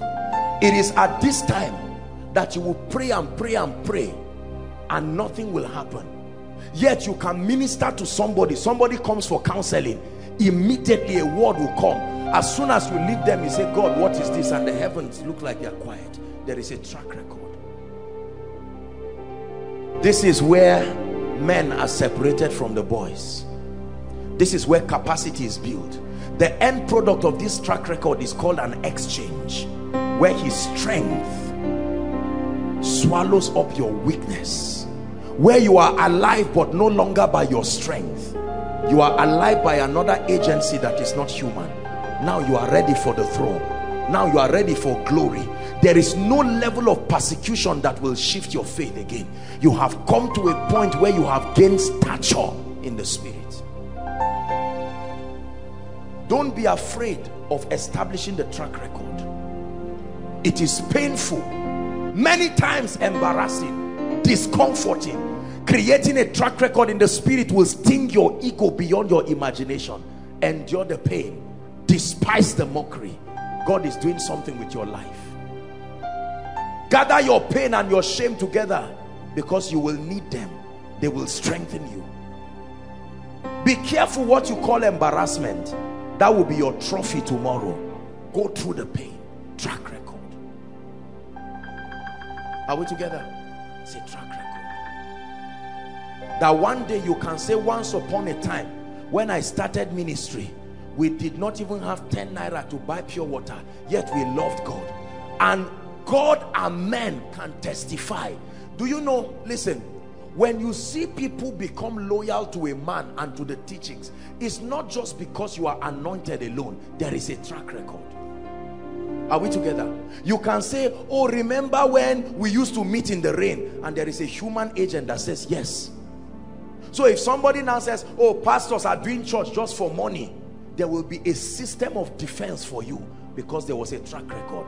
Someone will say, I remember Emeka. I remember him. I remember us having crusade in the rain where we shouldn't do it, but he still did it. No, I testify that this person loves God. When it comes to a track record, it's not only God that testifies. Men must testify that there is a track record. People want to invite you to a big ministry. They will ask questions. Who knows about this person? Which other ministries have invited him? Did you behave well? Did you preach well? Were you respectful? Are you somebody who is matured and honoring? By that track record, a door will be open. Don't trivialize the passion to create track record. You can ruin a great future when you refuse yourself. Let me tell you, track record is a very, you create it in a way that most times will be shameful, because God will expose you to the eyes of all men. They will see everything about you. They will see your weaknesses. They will see your limitations. They will see your mistakes. And you'll be saying, Lord, why are you allowing people to see this? And God will say, so that there will be witnesses when I lift you. Witnesses. There was a reason why God wanted people to see Rahab. He would have quickly preached to Rahab and they would have come to meet a renewed Rahab. No. Meet the Rahab sitting on the fence as a prostitute, so that when I convert her and she becomes the great grandmother of Jesus, I can by her life show that I can use anybody. Track record. Listen, for many years I wondered why the Bible sometimes can be vulgar. You will see informations that, sorry to use the word, explicit contents. Some contents in the, when you really read some things in the Bible, you'll be like, Kai, did God intend for children to read this? I just think, this is me as a human being, Lord, this information, is it really necessary? Did you have to put it there? Why will God, sometimes God will talk about the dealings of people, maybe with women or with some, and God can go into, remember, all scriptures was inspired of the Holy Ghost. It can be so meticulous to capture information that you are like, God, we are adults, we already know what you mean. Do you know why God does that? So that the excellency of power may be of God and not of us. So that when they see you tomorrow, they say, is Saul also one of the prophets? Let me tell you, what for you today is shame, tomorrow will be your system of defense. Did you hear what I said? Yes. Don't be ashamed. Everybody knows you are a single dad. Everybody knows you are a single mom, and people look at you. When God begins to use you and somebody says, are you sure this lady did not do divination? Somebody will stand up and say, I knew how, when she could not take care of 2 children, 3 children, yet she loved God. Creating a track record will force you to be naked before everybody. Sometimes the judges in your season of track record are your own enemies, and God will be the one to keep a chair for them to sit down. I know you don't like what I'm saying, but it's true. Sometimes they are driving you out of the house with your wife, and all of a sudden your sarcastic neighbors are there watching. You are saying, God, but did you have to allow the neighbors to see our shame? And God says, just watch what I'm doing. It's a movie. There's part 1, part 2, part 3, part 4. Part 4 is when you return back with your family in power and glory, and you come to greet the neighbors and they say, no, it's a lie. When you see the enemies of a man testifying about God's goodness, a track record made it happen. Why am I telling you this? Some of you right now, listen. Some of you are in the most uncomfortable situations in your life. Your ego has been stung. Everything in your life that represents honor seems like it has been taken away from you. I bring you a word of hope. Weep not. God is using your life to create a track record. Lord, why will I serve you and be crying, and then you make me cry before men, so that when you smile they will know the God of heaven took you through this? Or that, because some of you, the testimony of your life, people will never believe it. When they see what God has done, they can take it for granted and say you were just lucky. And so God will say, if it is your church members that see you, they can say it is church manipulation. But God will allow a non-believing person that you know doesn't lie to see it. And he's the one who will stand up and say, no, I know. There was a reason why Nicodemus came to Jesus by night as a witness. There had to be a witness among the scribes and the Sanhedrin that he was God. Do you know Jesus hung naked? Everybody say a track record. Jesus, the Son of the living God, crying. Should I trust that kind of person? Jesus, are you that weak? You are in Gethsemane. What business do you have to do with tears? Are you not the one who should wipe tears? And the Father kept silent. A track record. Imagine the throne without the cross. Track record. They put a crown of thorn upon his head. You would think that the power of the world should throw them away, but the thorns entered and real blood came out. Track record. They whipped him, 40 stripes save one. Do you know that they did not hang Jesus with a covering? He was naked. The word, please, Abba Father, talk to us. Have you lost your power? Did somebody vote you out of the throne? And heaven was silent. Here's what Jesus said: Eloi, Eloi. If Jesus didn't say this, we would think that, oh, he was a macho man. Jesus cried in frustration, Eloi, Eloi, lama sabachthani. Father, I understand the men forsaking me, but why have you forsaken me? You would have said, Jesus, don't fall our hand. The Father was silent. And he said, into your hands I commend my spirit. Jesus died. Life died. Life died. When he died, he went to hell. All the demons were on him. Their creator, they were on him to force him to bow. Look at the humiliation he went through. It was a furnace of affliction. But hallelujah, when the legal claims of justice were paid, the Bible says he shook them. He made a public show of them. And all of a sudden he went to Hades, the place of the dead, and preached to the departed saints and opened the gates and said, follow me. He had to be the firstborn among them that were resurrected. And the Bible says Jesus resurrected and said, all hail. I know that I've gone through Adullam, but now is the time for the manifestation. Maybe we'll take that one next week. No greatness, listen, this dimension, your fasting will never take it away from you. Believe what I'm telling you. Master, in the the millennial kingdom, when you come to reign, can you grant that my son, two of my sons will sit at your left and right? Jesus didn't say the position is not vacant. He said, can you drink of my cup and be baptized with my baptism? There is a prize. Listen, do you know why God judges you when you talk about certain people, even in the secret? It's not that God is wicked. That track record is a voice in the spirit. Are we together now? What is there with Papa Deboye? What is there? All these men, Jare, there's nothing special. And that track record, like the blood of Abel, cries to heaven, Lord, someone is mocking your anointed. They mocked the prophet and said, you bald-headed man. Look, small children. Was God so unmerciful? She-bears came out and devoured the children. He suffered no man to do them wrong.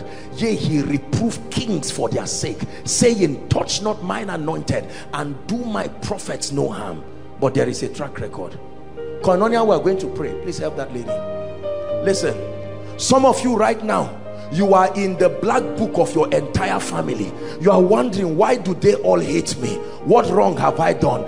God has exposed your weaknesses and your flaws before everybody. That's the same way he will expose your glory too. He won't just expose your weakness and leave you. Everybody saw you without results. I'm proud of everything in my life today.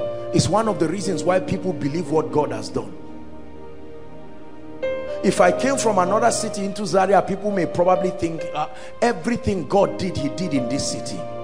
It was in the presence of all and sundry, and I give him all the praise. Please hear me.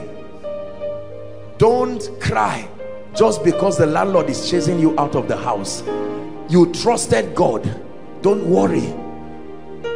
You may endure the shame, but the day you will still come to that same place and build an estate, even the most hardened unbeliever will say, I know this man. I know this man. I know this man. Let me tell you something. Years ago, People said a lot of things about me, and you know, I don't talk too much about all those things, but some of them, in fact most of them, if not all, were well-meaning, sincere people. Just because of how very controversial the dimensions of God in my life was, you know, and people said all kinds of things, and sometimes those things were painful, some were wrong, some were insincere, you know, and so on and so forth. People just said all kinds of things. And then many years later, I remember when I used to do counseling, some of those same families that said some maybe even very nasty things, some of them now did not know that I was the same person. They just kept hearing this person, apostle, apostle. And some of those same families came for counseling. I could identify them. And you see them come with wine and say, man of God, what a privilege. I've heard about you. And I say, please sit down, sir. Please sit down, ma. Sir, if you know what is happening in my life, and this thing is 10 years old. I say, so when you were shouting at me, you also had problems in your life. When you were acting as if nothing was wrong with you. And I pray for them with all my heart and bless them, and they get down on their knees. I say, God,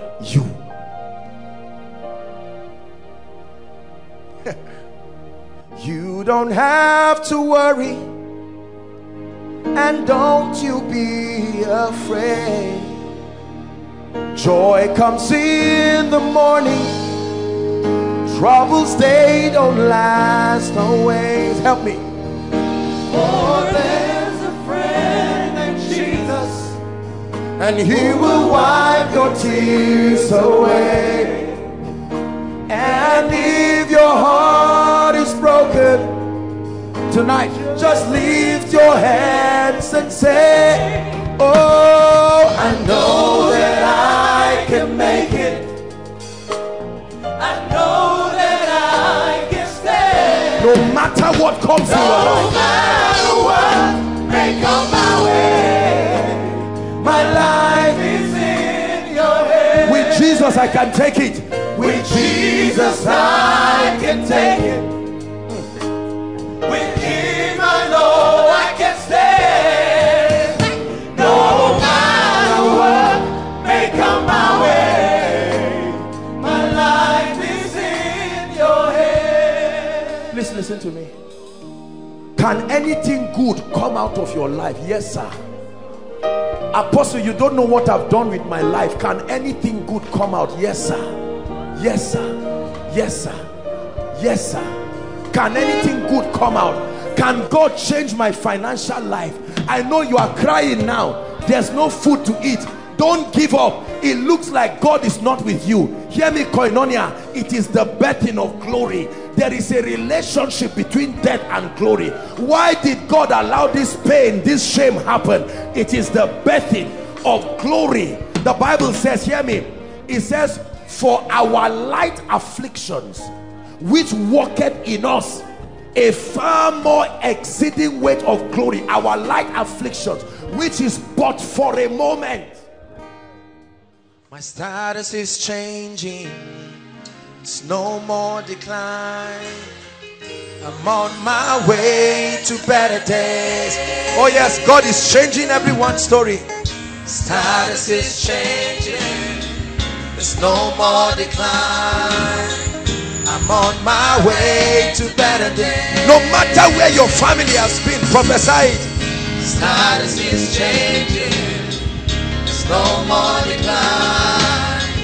I'm on my way to better days. I'm on my way. I'm on my way. On my way.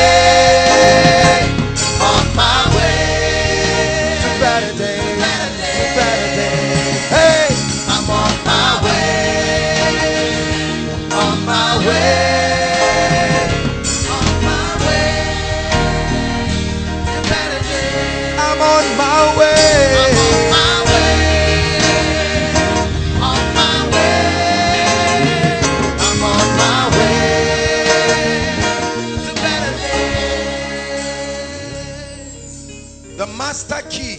Please write. The master key to attracting uncommon favor. Please make reference to my teaching, Activating Seasons of Greatness. There I teach that the key to greatness in life is favor. And I teach that there are two dimensions of favor. There is favor with God and favor with men.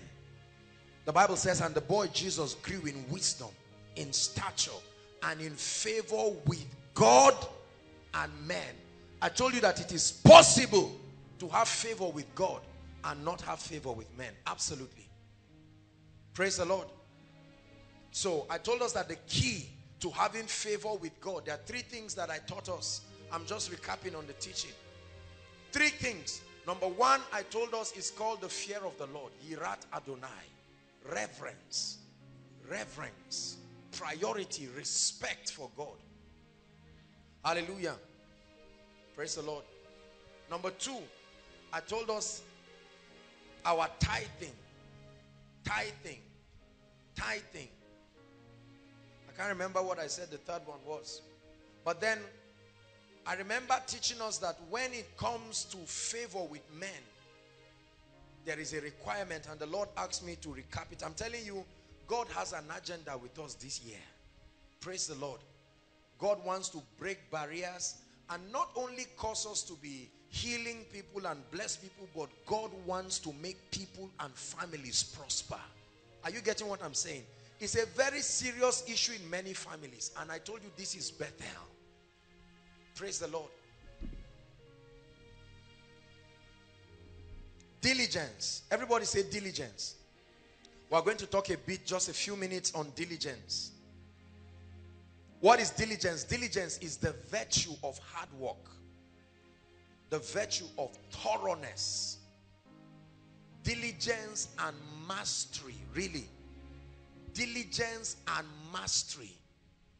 The ultimate key to attracting uncommon favor in this realm and in this system, please pay attention, is diligence and mastery.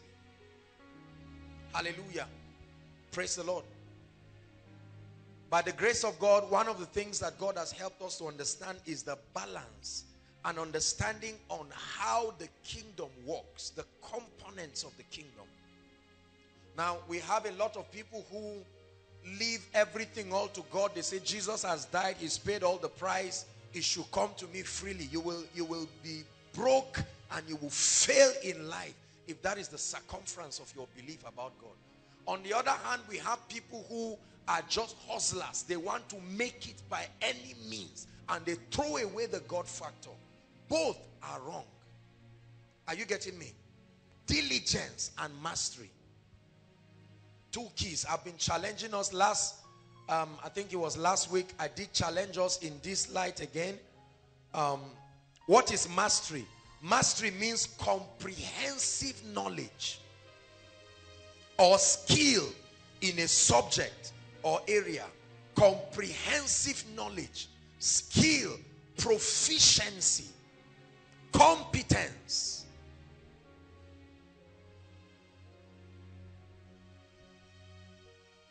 Genesis 41, please, quickly. Genesis 41 from verse 36 to 46, just 10 verses. And let's look at one case study in the Bible. Genesis 41.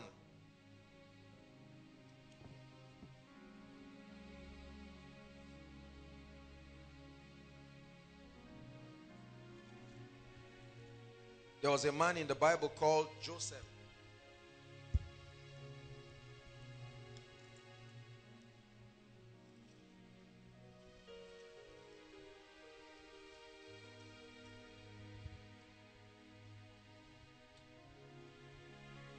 (41:36) from verse 36.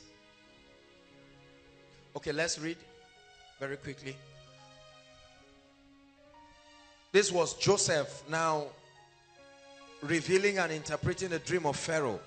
Verse 36 says, and that food shall be for storage in the land against the 7 years of famine, which shall be in the land of Egypt, that the land perish not in famine. Verse 37. The Bible says, and the thing was good in the eyes of Pharaoh and in the eyes of all his servants. 38. Can we read together if you're there? 1, 2, read. And Pharaoh said unto his servants, can we find such a one as this, in whom the Spirit of God is? He said, can we find such a person? Joseph began to give an interpretation of the dream. And he said, this interpretation means there will be 7 years of plenty followed by 7 years of famine. Now, Pharaoh, here is my solution. Find a man discreet and wise and set him over this project, that during the 7 years they will gather plenty, and during the 7 years of famine they will be able to enjoy it. And Pharaoh said, who is the person? In other words, he threw a challenge to the entire Egypt. Can we find such a man? If you know you are that qualified, if you know you are that proficient, step up. No race was mentioned. He didn't say if you are an Egyptian or if you are a Jew. He said, can we find such a person? I want to bless that person. I want to lift and promote that person. But can we find such a diligent person, such a skilled person, such a proficient person? And the Bible says there was none. And then, verse 39. And Pharaoh said unto Joseph, for as much as God has shown thee this thing, there is none such so discreet and wise as thou art. He was not just lifted because he was of the covenant and all of that. No. The Bible says the king testified, Pharaoh, he said there is none who is as discreet and wise. And because of that, verse 40, thou shalt be over my house immediately. No board meeting, no discussion. Are you getting what I'm saying? Thou shalt be over my house, and according to thy word shall all my people be ruled.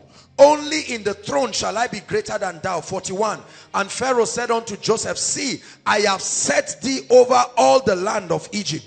And Pharaoh took off his ring, a symbol of authority, and put it on Joseph's hand, and arrayed him in vestures of linen, and put a gold chain about his neck. 43. And he made him to ride in the second chariot which he had, and he cried before him, bow the knee, and he made him ruler over all the land of Egypt. Verse 44. And Pharaoh said unto Joseph, I am Pharaoh, and without thee shall no man lift up his hand or foot in the land of Egypt. Look at that. 45 says, and Pharaoh called Joseph, called him all the name, and he gave unto him his wife Asenath, and the daughter of Potipharah, priest of On. And Joseph went all over the land of Egypt. The last verse. And Joseph was how many years old? How many years old? Joseph was 30 years old when he stood before Pharaoh, king of Egypt. And Joseph went out of the presence of Pharaoh and went throughout the entire land of Egypt. Everybody say diligence. Say proficiency. Listen to me. The world that we live in right now, if you want the favor, that's the reward system of the kingdom. The favor of God. Many people have been taught that favor just means unmerited access. I told you that you need to get my teachings, the full gospel. There I give you a balanced view of the dimension of God's grace and favor. Because I told you every Christianity that makes God absolutely responsible for the outcome of your life without a partnership on your own part is an irresponsible Christianity. Read from Genesis to Revelation. Every time God wanted to bless a man, he demanded partnership on his own part. Is that true? It's not all up to God, and it's not all up to you. Your own part is to be diligent, to gain mastery. Hallelujah. I began to teach last week, and I said that there are so many people in the body of Christ. They are poor, they are average, they are poor at their place of work, they are poor and in different endeavors that they do. Different ministers of the gospel, they want crowd, they want grace, they want fame, they want popularity, but there is no diligence. No diligence. No mastery. Right? A man of God comes to stand on stage and says, don't worry, don't mind what I'm saying, just believe that the power of God will touch you. Let me tell you something. When you see a congregation gather like this, they are a mixed multitude. Not everybody is a daft. Are you getting what I'm saying? There are people who walk with God. There are people who are intellectuals. There are people who are committed to making an impact. I told you excellence is a language. Those who are excellent understand the language. It calls a certain kind of people to your sphere of influence. Is God speaking to us now? God wants to prosper us. But let me tell you, our part of the equation is that we must contend for mastery. We must contend for diligence. Joseph, so many people in Egypt. The question I always ask is, didn't Pharaoh have a son? The Bible may not give us that record, but at least as a Pharaoh, he should be married. Is that true? For him to have neglected his son and to make Joseph a pride, it wasn't just because he loved Joseph. It was because if he did not exhort Joseph to solve that problem, Egypt would die in famine. Listen, let me tell you, diligence will make men overlook your age. Diligence and mastery will make men overlook your gender. They will overlook a lot of flaws in your life because you have something that cannot be rejected. Is God speaking to us? Can we find such a man that is exceptionally excellent? Can we find that exceptional banker? Can we find that exceptional lecturer? Can we find that exceptional student? Can we find that exceptional man of God? Gone are the days where people think ministry is for daft people. You submit your CV, there's no job, they drive you everywhere. And you just say, well, since they've rejected me everywhere, let me go to the vineyard. Ministry is not for idiots. Ministry is not for foolish people. This is the wrong mindset that has been given about ministry. Whenever they see people going into ministry, they think that they have failed and they don't know what to do in their lives. They didn't give them a job and they said, let's go into the vineyard. The Bible says he gave unto one 5. He gave unto one 2. He gave unto one according to their several ability. He had tested them through time and found out that some were more proficient than others. You must hate and fight mediocrity out of your life, especially in this season of God's glory. Hallelujah. It's good to pray. It's good to fast. But you must be diligent. You must be excellent. You must do everything you do with uncanny mastery. The minimum standard in the world today is mastery. Exceptional diligence. While others are looking for jobs and crying, there are other people jobs are looking for. I know someone in this country, I was sharing with the School of Ministry students last year. He does 3 jobs and works only 3 times a day. His minimum salary for one of them is 500,000. Minimum. He does the job at his terms. The day he coughs, the whole company will go bankrupt. Everybody say mastery. Is God challenging us? When I came in, I was blessed when I heard our sister's testimony about the changes that was happening in our office. The Bible says you are the light. Say, I am the light. You are the light does not just mean you are anointed. It means that you are exceptional enough. Listen, the key to kingdom advancement is gaining influence. I've told you this. The weapon of kingdom advancement is influence.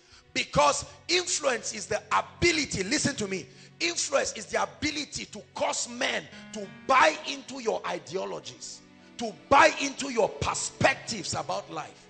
When you are a man of influence, you sustain an ability that causes men to love your God, to love your principles. That's influence. The kingdom isn't just going to be advanced by sharing tracts. Right?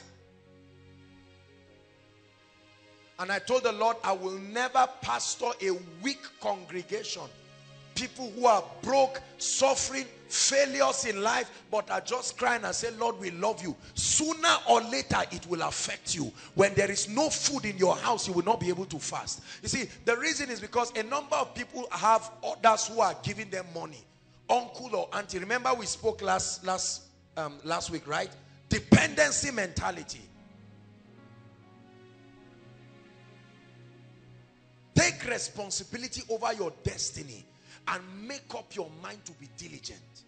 A lot of people blame God and say, my boss is in the same koinonia with me and he can't lift me. He won't lift you because you are a member of koinonia. He will lift you because you are proficient and excellent. Praise the Lord.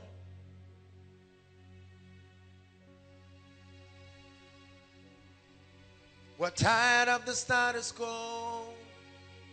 There's gotta be more than this. There's gotta be more, gotta be more. There's gotta be more than this. There's gotta be more, gotta be more. There's gotta be more than this. You have to preach to yourself. I'm tired of the status quo. There's gotta be more than this. There's gotta be more, gotta be more. There's gotta be more than this. You must be excellent. You must be excellent. Be exceptional. What you are trusting God to use to feed you, what you are trusting God, the value that you think you are adding to men, be exceptional. You claim God is calling you into the healing ministry. You are average. The last time somebody got healed was 5 months ago. Right? No pressing. You are not following the principles. There are so many men of God. I'm anointed. I'm anointed. You give them the mic, they make blunders on stage. No Bible study, prayer life zero, right? Their comprehension of the truth. They don't study books. They don't read. They sleep and snore like every other lazy person. You will never be given a ministry. No, sir. Ministry is the highest responsibility in this earth. A president can only rule for 4 years and drop, or 8 years maximum. A minister is an envoy called to prepare God's people. There are many business people. I want to be a businessman. You write it in your room, CEO.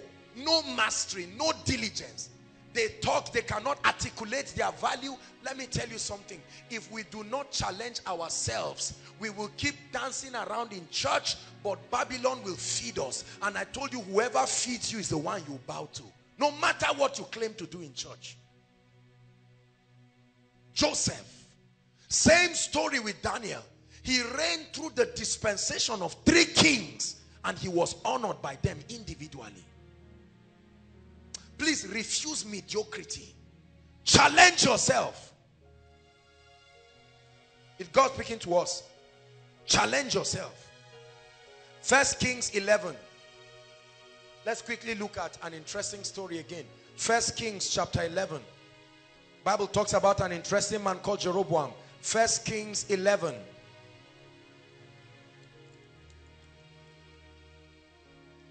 (26 to 28). You will have an encounter of a lifetime tonight, I tell you. Verse 26, are we there? It says, and Jeroboam, the son of Nebat, the Ephraimite of Zeredah, Solomon's servant, whose mother's name was Zeruah, a widow woman, even he lifted up his hands against the king. Now listen, there's no time to tell us the whole story, but the Bible tells us of the son of this widow called Jeroboam, and he said he was Solomon's servant. He was a servant. But watch what happened. Verse 24, it says, and this was the cause that lifted up his hands against the king. Solomon built Millos and repaired the breaches in the city of David his father. Verse 28, it says, and the man Jeroboam was a what? A mighty man of valor. As a result, and Solomon, seeing the young man, that he was what? That he was what? It didn't say that he was anointed. It didn't say that he was a Jew. It didn't say that he was a male. He said he was a mighty man of valor. Do you know what it means for you to be called a mighty man of valor in ancient times? The Bible talks about the mighty man of David, one who fought single-handedly, threw down 800 people and a sword cleaved to his hands. The Bible talked about David of the tribe of Benjamin. The Bible tells us that the Benjamites, Bible history tells us that the Benjamites were so fine in throwing slings, they could diverge an arrow with a sling. So it wasn't just that the anointing came upon David to kill Goliath. The anointing came upon something he had. Are you getting what I'm saying? Here the Bible says that Jeroboam was a mighty man of valor. And Solomon, discerning that he was a mighty man of valor, what did he do? The Bible says in verse 28, seeing the young man that he was industrious, advantageous, made him ruler over all the charge of the house of Jesse. Seeing that he was industrious, he said, no. You can't be a servant just like the other people. You are so proficient beyond servanthood, and I lift you. You are the head of the house of Joseph. Diligence gives God room to bless you. Mastery shuts the mouth of critics. Mastery shuts the mouth of naysayers. You make the prophecy of your enemies a self-fulfilling prophecy when you waste your time arguing and defending yourself rather than sharpening your sword to gain mastery. Hallelujah. You must be proficient at your place of work, in ministry, in business. Pay the price. Don't run around looking for cheap success. Don't run around looking for quick money. Don't run around trying to claim what you are not. I've said it and I will keep saying it till it burns into you. Don't try to look successful. Pay the price and be successful. There are so many people who look successful. Like the fig tree that Jesus saw. But when he came, he found no fruit in it. I've made up my mind that in my lifetime, every area the Lord wants to use me, I will be like a sword that has been sharpened at its finest. Hallelujah. A man of God, God wants to bless you, but there is no grace, no revelation, no the personal contributions. You go for a meeting, a major conference, and waste the time of the people talking nonsense, and at the end of it they say, thank you for coming. Here's your honorarium. May the Lord bless you. And they will never invite you again. Never. God opened doors, you close them by yourself. Let me tell you, both in the church and in the secular environment, the minimum standard is exceptional excellence. Minimum standard. Is God speaking to us? You're a hairstylist. Oh God, open the door for me. God is saying to where? Make room for the blessing. Be proficient enough.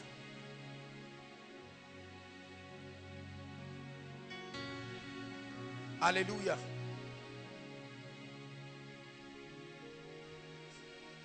Please challenge yourself. Challenge yourself. There are many music ministers. You wrote a song. There is no standard to gauge the proficiency of the song.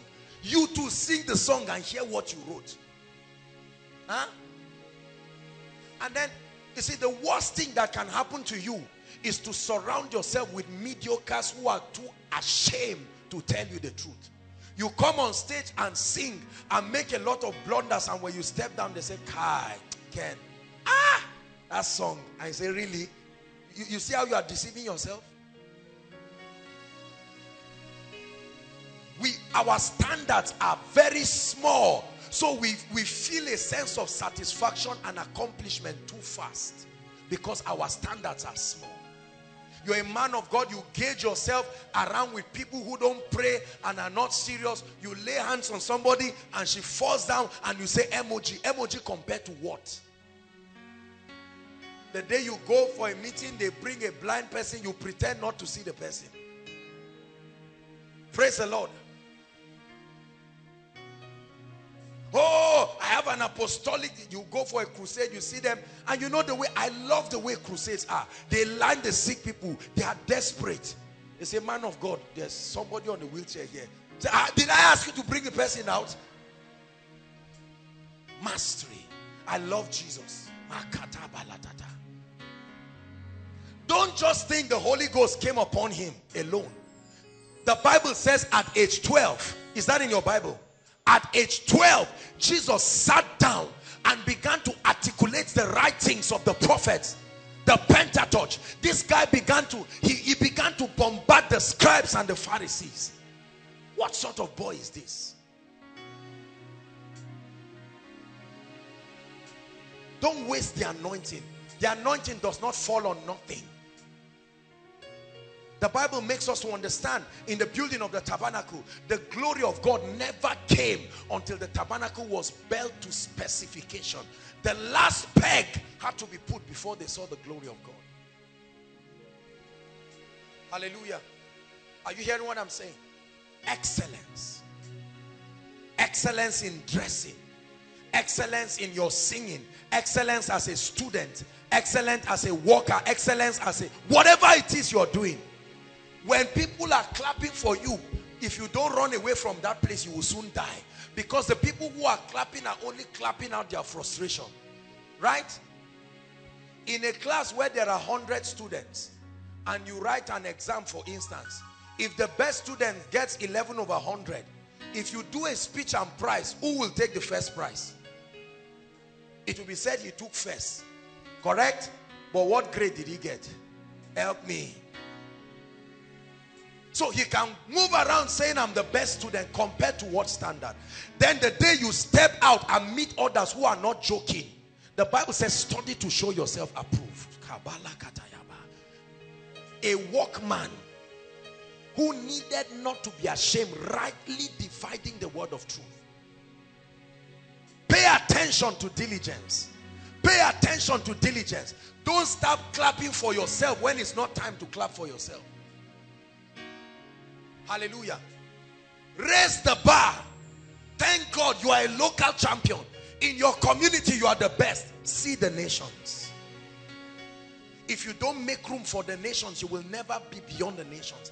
That's why there are pastors that will never pastor more than 50 members, more than 100 members, more than 500 members, more than 1,000 members, because the capacity, they have not made room for the blessing. Is God speaking to us, please? Don't just get angry and be frowning at your boss and say this man is so wicked. This guy just got a job. In 2 months he's promoted him. Proficiency. Proficiency.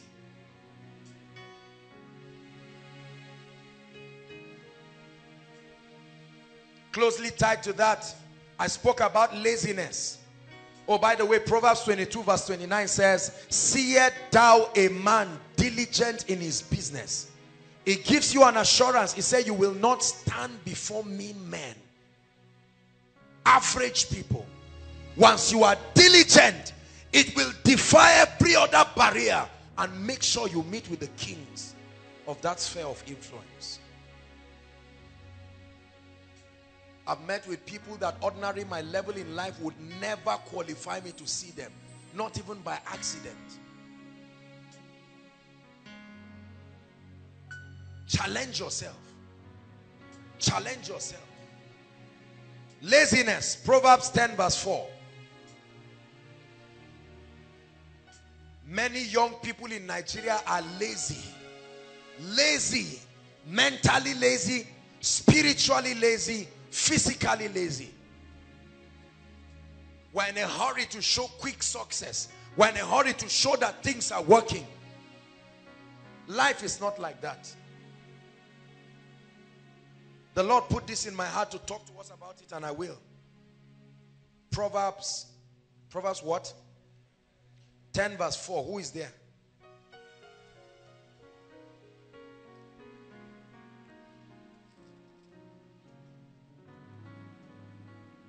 Some of you are still at Exodus. Proverbs after Psalms. Proverbs 10 verse 4. It says, he becometh poor that dealeth with a slack hand, but the hand of the diligent maketh rich. He becometh poor. that dealeth with a slack hand, a lazy person, no inertia, he becometh poor. The word poor there is not just financially poor. You become bankrupt in every area. Romans chapter 12 verse 11. I found a very good scripture for ministers. Romans 12 verse 11. Let's hurry up so we can have time. Romans 12 verse 11.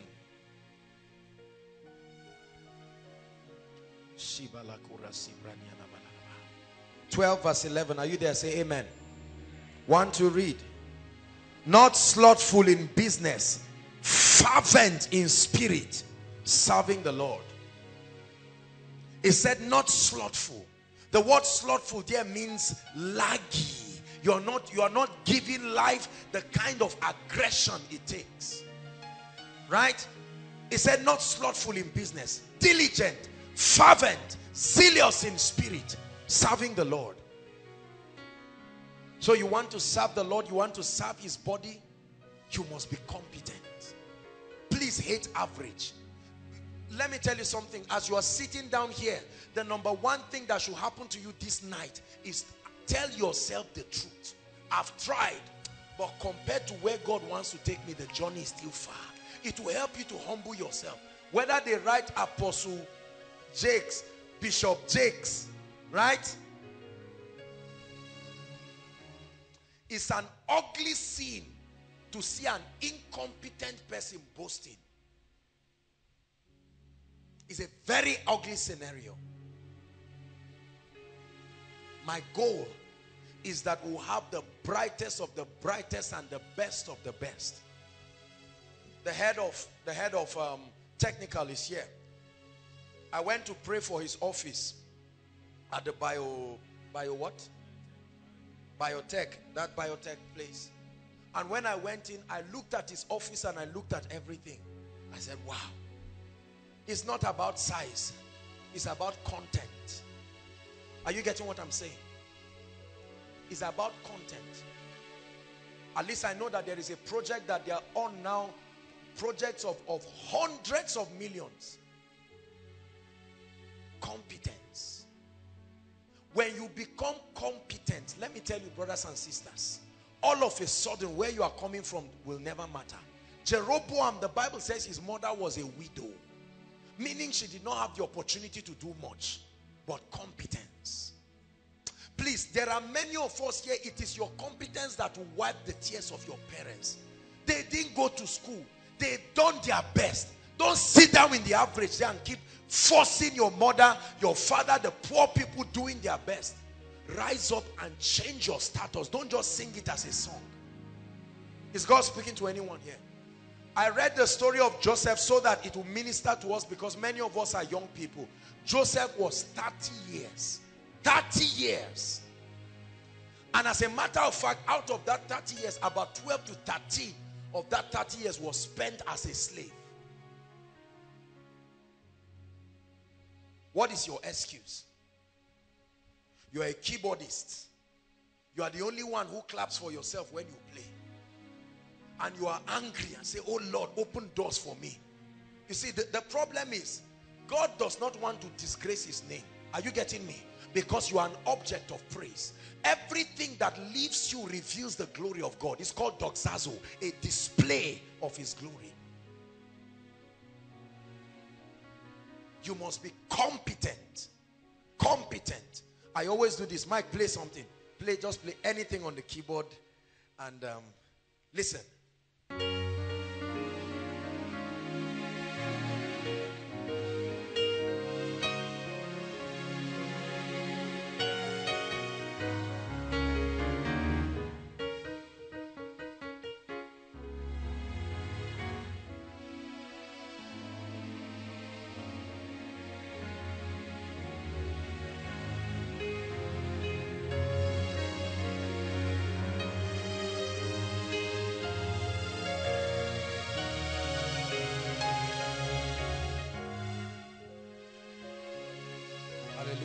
Listen, did you know that what you just played is exactly what they are crying for in many churches?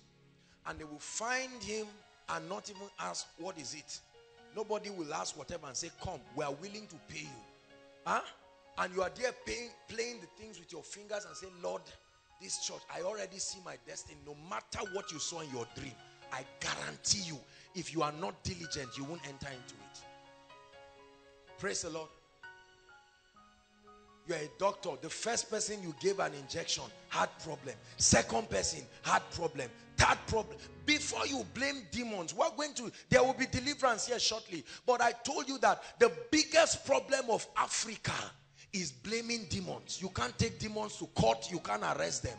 We like the fact that they are invisible entities. We excuse our failures. Everything demons. You woke up by 9, I know it's a spirit that stopped me. I planned for 5. What happened? You have to go for a job interview by 9. By 8:30, you are strolling around carelessly as if it's your place, as if you are the director. You are the CEO that will interview you was there by 7. You stroll around, you came late and say, in the name of Jesus, lift up your head, O ye gates. See that? The Bible says, having the readiness to judge all disobedience when your obedience, when your own part of the equation is complete. Say, I refuse to be average. Say it, I refuse to be average. At least I'm better than him now. You see, that's the demonic attitude that keeps people as failures. They look around and say, thank God, I'm not good, but at least I'm better than this sister. Even you know I'm better than you. God wants to lift his body, and it does not take too long. But the greatest publicity is to remain in the secret place. Sharpen yourself. Become exceptional. The Bible says, and John remained in the wilderness until his season of appearance. When John appeared with uncanny accuracy, he knew that this was Jesus. He said, behold the Lamb. Behold the Lamb. He didn't mistake Jesus for John the Beloved. He didn't mistake him because he asked all the questions in the secret place. Gideon defeated the Midianites. He stayed and asked the question and made sure he was ready. Look at David. David looks at Goliath, and while others are chickening out, David comes. He ran to him. That's what competence does. It gives you confidence. When others are running away, you say, where is the challenge?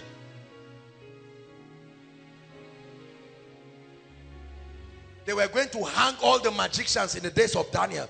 The king said, by tomorrow, if you don't tell me my dream and the interpretation, just know you are dead.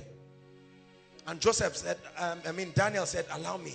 And the Bible says in the night, the secret, then the secret was revealed unto Daniel. And when he got up, he said, oh king, this and that and that. And he was promoted instantly. Listen, brothers and sisters, contend for mastery. Contend for mastery. Those of us who are at work, contend for mastery. Don't be a liability to your place of work and expect promotion. It's not fair. Contend for mastery, and people will look for you. They will beg you.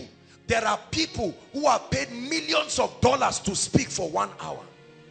Dr. Miles Munro, one of my greatest mentors, died last year. He wrote about 54 books, and about 49 or so of them were bestsellers.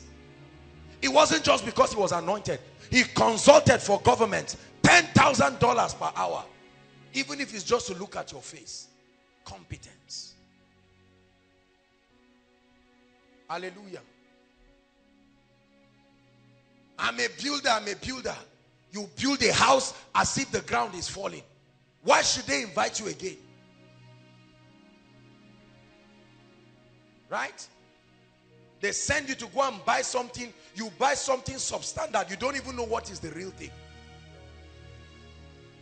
Refuse incompetence. You trust God to take you to the area of worship. Challenge. Is this not the issue of competition? This is the issue of standing out to give God room so that you will shine like the stars. The Bible says, do everything without complaining or arguing, so that you will be called blameless and pure, children of the Most High, and you will shine like the stars as you hold forth the word of life. Be competent. be competent. No room for laziness. Say amen.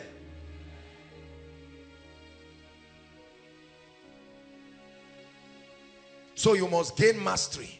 Mastery attracts people across significant spheres of influence. Once you have mastery in an area, it will attract significant people in that area. I receive phone calls and text messages, and I'm amazed at certain people who call me. They do not even know that they are the people that I have desired to see myself. And they call me, hello sir, how are you? I said, let me quickly humble myself. Fine, sir. I am so and so. Wow, it's my pleasure. Please, how can I see you? Whatever it is to take you, we can send a driver to come and pick you. This is urgent. Status is changing. It's no more decline. I'm on my way to better days. Prophesy to yourself. Status is changing. It's no more decline. I'm on my way. I'm on my way to better days. Let me tell you something. Success is not what compels attention. Consistent success is what compels attention. Sooner or later, your grace will be needed. The darkness in the world is too much for you to be ignored if you pay your price. Because not everybody is ready to be competent. So when you become exceptional, forget about the criticism for now. With time, people will swallow their words and look for you. I assure you. The same boss that said, over my dead body, will be alive and will be the one to shake you and say, we are partners in progress. By the time his company nosedives, he will find you for sure. Is God speaking to anyone here? Whatever your hand findeth to do, that's what my Bible says. It said, do it with all your might. Give it the best.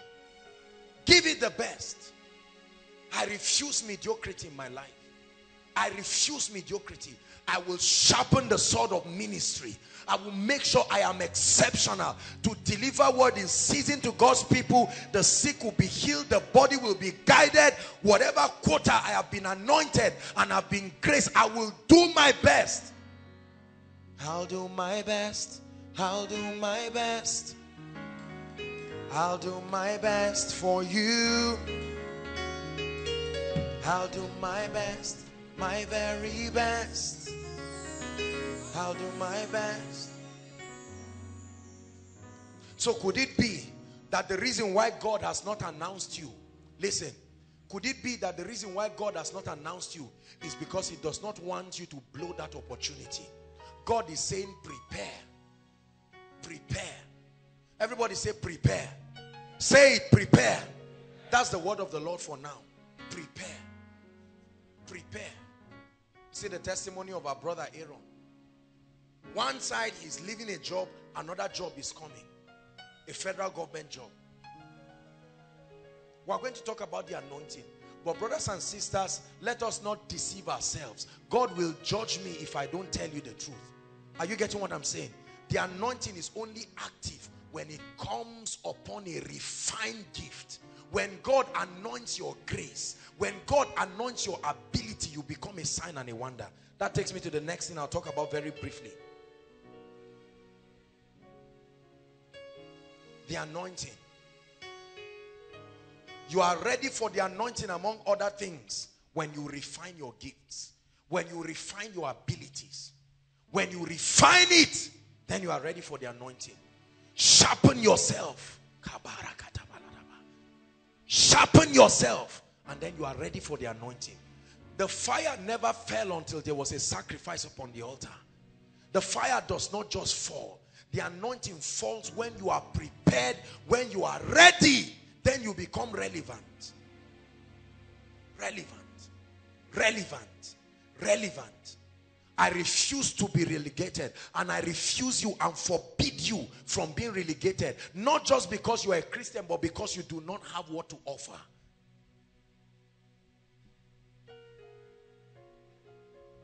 Hallelujah. My younger brother, very brilliant gentleman. When he graduated, a job was not forthcoming. And I looked at him. I told him, young man, just keep sharpening your ability. You are too gifted to be ignored. It's a matter of time. Praise the Lord. For 1 year, that guy, very intelligent young man, but he committed his best. He gave his all. He was very, very serious. He was getting a job that they were paying him 5,000. I told him, no problem. Stay there. Just be serious. He became exceptional. If he did not come for work, they will know. And all of a sudden, it was like a dream. He was called to become a lecturer in University of Jos. He's a lecturer right now. No devil stopped it. No devil stopped it. Everybody say competence. When they called him and he spoke to them, they knew this was a bright material. If you are called, if the kings that are to lift you call on you right now, will you enter the palace and go back to the prison? Or will you enter the palace and shut the door of the prison forever? Are you hearing what I'm saying? Oh God, connect me to that person. Connect me to that ministry. Give me an opportunity to preach in that bigger platform. And God is saying, are you prepared? As far as I'm concerned, I'm willing to bless you. But have you done your work? Are you prepared? I vowed a vow in my life. I will never enter the presence of greatness and go back to my old level. If I step into any atmosphere of greatness, I am prepared in season and out of season. Praise the Lord. When your preparation is complete, then you are ready for the anointing. Acts chapter 10 verse 38. The Bible says how God anointed that Jesus Christ, after he spent time learning the Pentateuch and prepared himself, getting an exact blueprint of his assignment. The Bible says how God anointed Jesus of Nazareth with the Holy Ghost and with power. And then together, his diligence and the anointing of the Holy Spirit. The Bible says he went about doing good, became invincible, and healing all that were oppressed of the devil. He said, I have found David my servant, Psalm 89 verse 20 downwards, and with my holy oil have I anointed him. I had to find him. I found David's sins, but he had not done his work. Now I've found my servant, and with my holy oil have anointed him. Hallelujah. A man in the construction of the tabernacle, the architect of that construction, he was called Bezalel. The Bible says he was a man who was gifted in craftsmanship, and the anointing of the Spirit came. Look, let me tell you, when God anoints your grace, he will command men to hear you. And even if you are living in a cave, you become a city that is set on a hill that cannot.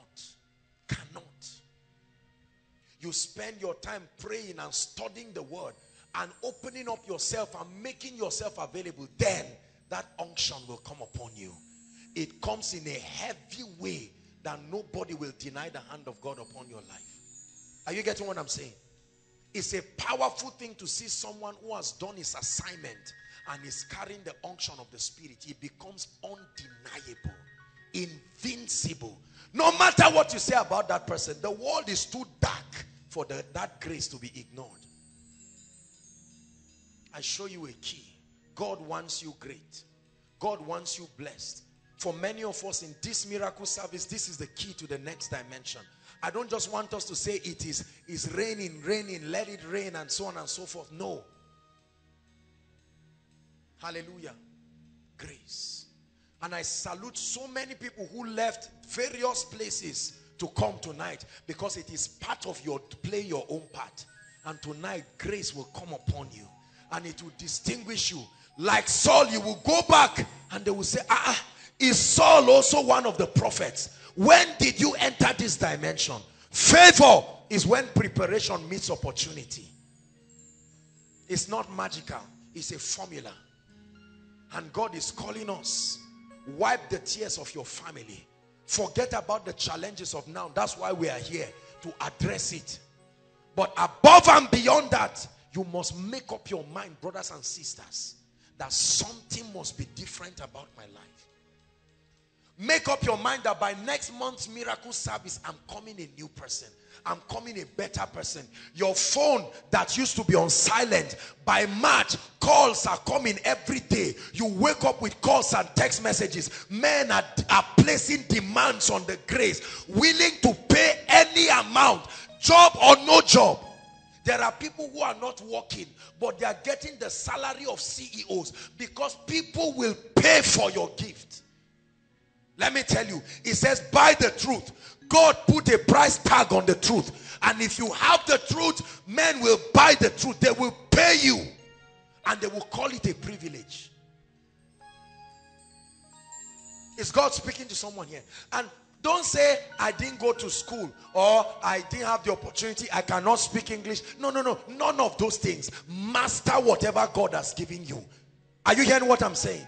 Master whatever he has given you, and tonight an anointing comes on it, and I send you like the foxes of Samson, and you will step in and begin to do wonders. The pride of every true leader is not that he becomes a superstar. I've said it again and again, that true leadership, the hallmark of leadership, is that you are able to influence followers to also become leaders, not maintain followers. Hallelujah. Praise the Lord. Shortly before we rise, I want you to pray as you are seated. You know the area in your life God has been wanting to bless you, but the truth is your incompetence has limited him. Inside and outside, no matter how far, lift your voice and talk to your maker and say, Lord, I'm sorry. This music ministry,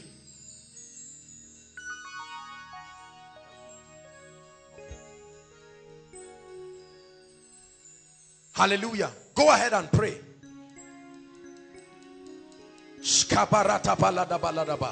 Competence. Exceptional competence. Lift your voice and pray. Lord, I'm tired of being a mediocre. I'm tired of my life looking as if you are not mighty. I'm tired of joining the crowd in mediocrity. In this season of the rain, I'm challenging myself. Come on, pray, young and old. It's time for a new season. I arise and I shine, for my light is come, and the glory of the Lord is risen upon me. Gentiles come to my light, and their kings to the brightness of my rising. Never will I be termed forgotten, but I will be called Beulah. Beulah, the land of delight. I reject mediocrity in business, mediocrity in ministry. As a student, I reject mediocrity. I challenge laziness. Pray. As a worker, I am the best staff. I am an envoy. Pray. I break ordinary standards. I refuse mediocrity. Pray.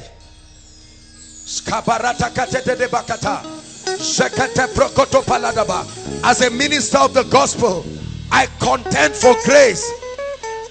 I stop joining the crowd in mediocrity. Go ahead and pray. As a businessman, I become exceptional. Exceptional. Exceptional. Exceptional. I'm an ambassador.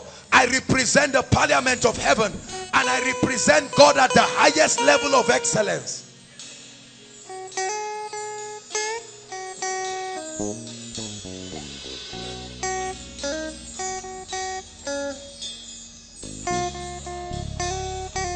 Pray, Koinonia.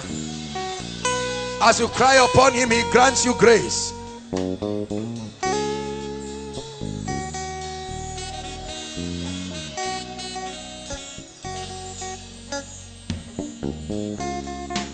Lord, you want to change our stories in this season. We make room. We make room. We make room. We make room. We reject the spirit of laziness. Time and chance happeneth to them all. Opportunity and seasons come to them all.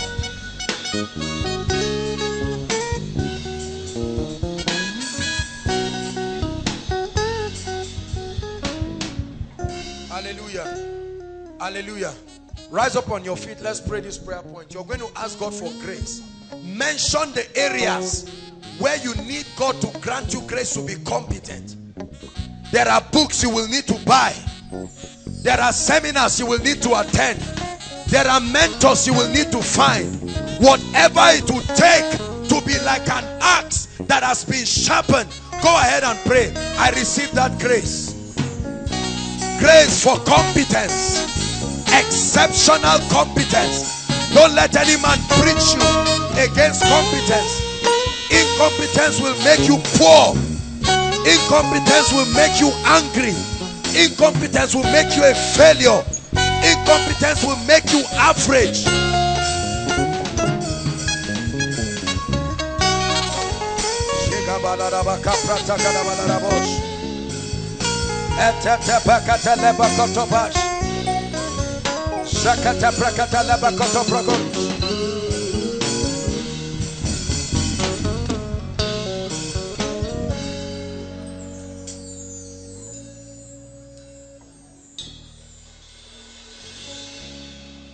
I must stand out. I must stand out. In my generation, I must stand out, because thou hast loved righteousness and hated wickedness. Listen, I'd like you to pray. Pray for grace to be outstanding. Lift your voice. Grace to be outstanding. Forget about the pain of today. The Bible says, for our light afflictions, which is but for a moment, worketh in us a far more exceeding weight of glory. Pray. While we look not at the things that are seen, but the things that are unseen. For the things that are seen are temporal, subject to change. The closed door is subject to change. When you are competent, nations will celebrate you without bias. They will celebrate you. They will demand your grace. They will pay for it.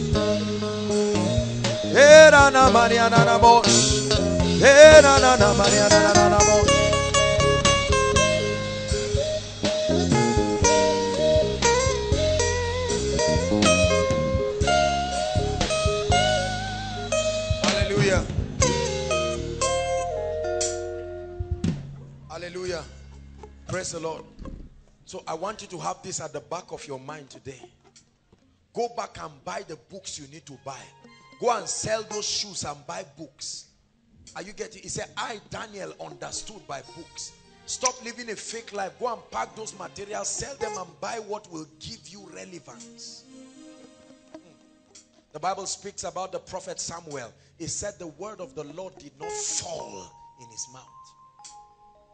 Be exceptional. Be exceptional. Be exceptional.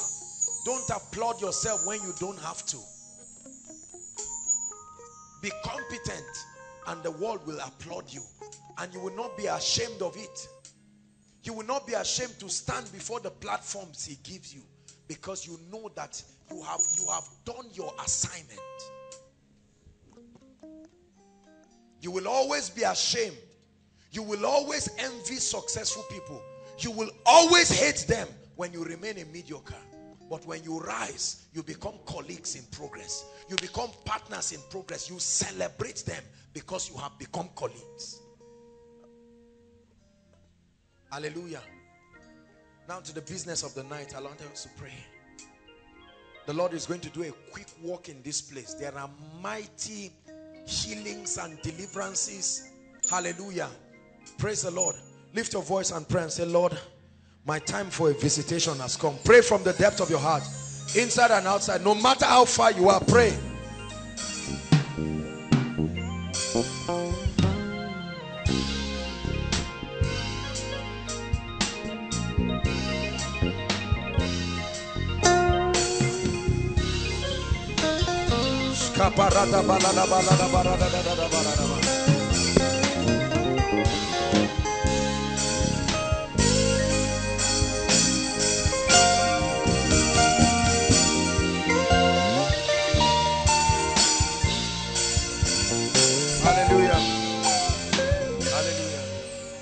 Hallelujah. Insist that you must be touched this night. insist that something must change. It doesn't take time. It just takes one encounter. You came with a lot of challenges. Don't sit down and waste your time. Make sure you cry unto God. Tell the Lord exactly what you want tonight. Go ahead. Please speak to the Lord, especially for those standing outside. Make sure you talk to him.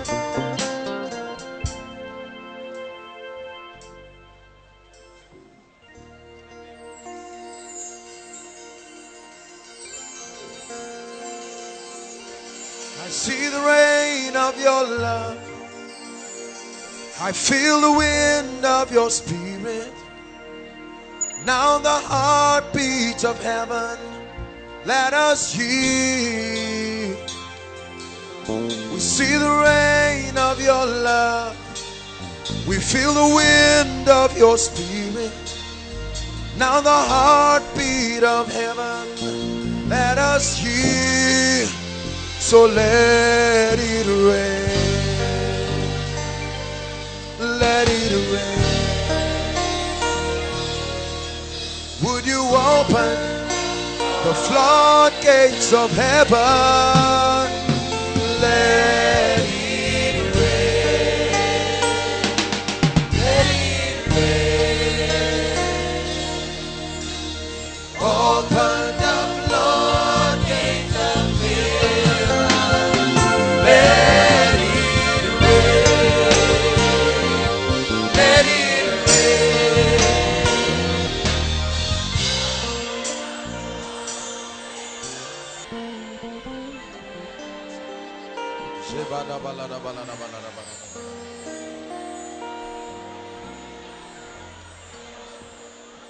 Hallelujah.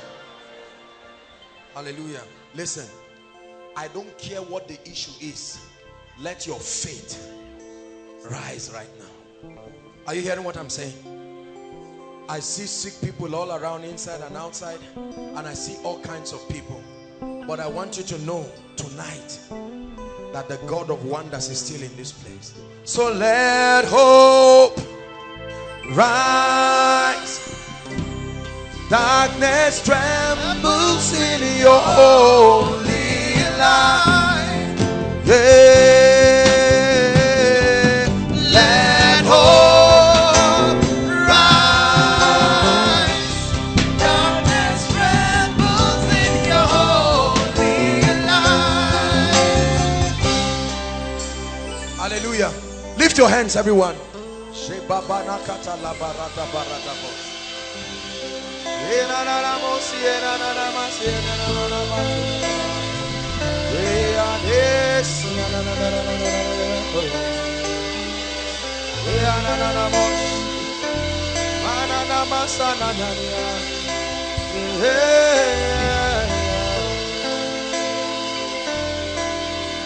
Hallelujah. Listen, tonight there is an unusual anointing upon me. I began to sense this right from home. There will be massive deliverance right now. Massive deliverance. There are people who have come. There are families that have come from far and near. Hallelujah. And every challenge, every power of darkness, my Bible says every tree that has not been planted by my Father. Please lift your hands inside and outside. Participate. Listen, we are going to shout that name. Please don't you think it's just a chorus or it's a formula. There is an anointing with it, because it's a name that is above every other name. Hallelujah. You're going to shout that name at the count of 3. As you shout that name, there will be all kinds of deliverances. Many of you, you are standing in not just for yourself, but for your family members. All kinds of spirits and spells attempting to bring back what Jesus died for. In the name of Jesus, I speak to the realm of the spirit and I declare in the mighty name of Jesus that every foul devil, every covenant, every spell, at the count of 3, let the fire of God separate those people right now. 1, 2, 3. And those devils I command those forces in the name of Jesus. I cast out those devils. Bring them out. The fire is falling on witchcraft outside. The fire is falling. Every power that is not of God, I send the rod of judgment. Every power that is not of God, everyone standing upon this ground, I come with an apostolic anointing in the name of Jesus. Satan, let God's people go.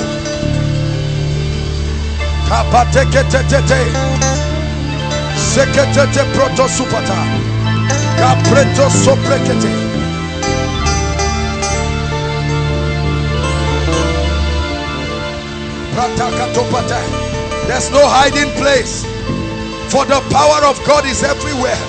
There is no hiding place, not for witchcraft. There is no hiding place. I command judgment.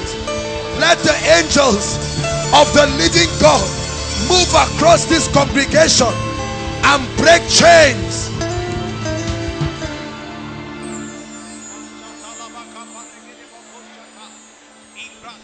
Hallelujah. I see a lot of chains. Lift your hands again. I see chains, so many chains.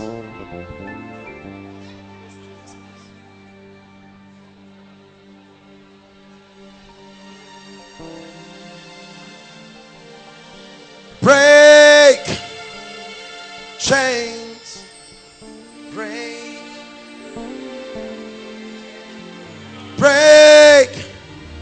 chains, break. Listen, some of you, this chains has lasted for years and decades. I don't care how long it has been. As you shout that name again, I see many people outside. You will know the chain has broken. That embargo over your family, you will know it when it happens, because I hear sounds of chains.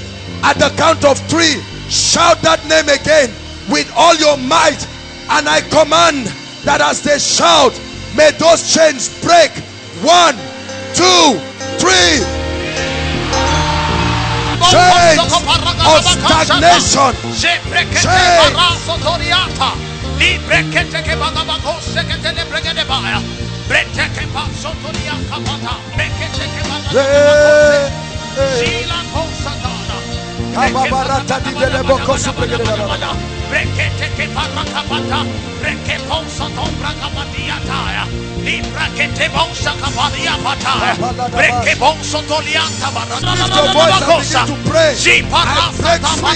From every chain,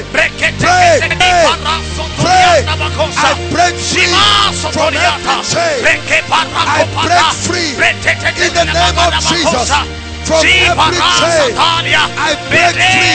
Chains of sickness, chains of poverty, chains of stagnation.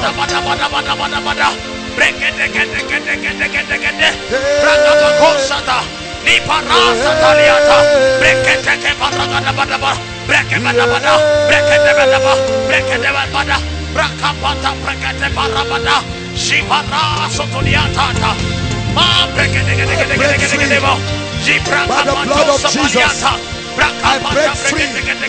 By the blood of Jesus.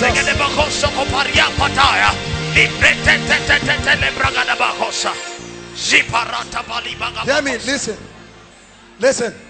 I guarantee you, not one person standing on this ground will go back with the chains holding you. I'm speaking to the powers. They know the voice of God. This is the season of the rain. This is the season of the rain. And in the name of Jesus, now over families, any family under the sound of my voice, you have suffered mysteriously, I come in the name of the Lord whose I am, and I command judgment upon the powers of darkness. Judgment upon the powers of darkness. Right, families.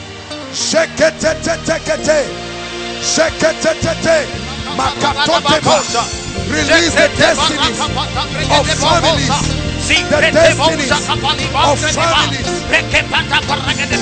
We invoke the blood that speaks better things than the blood of Abel. We invoke the blood that speaks better things.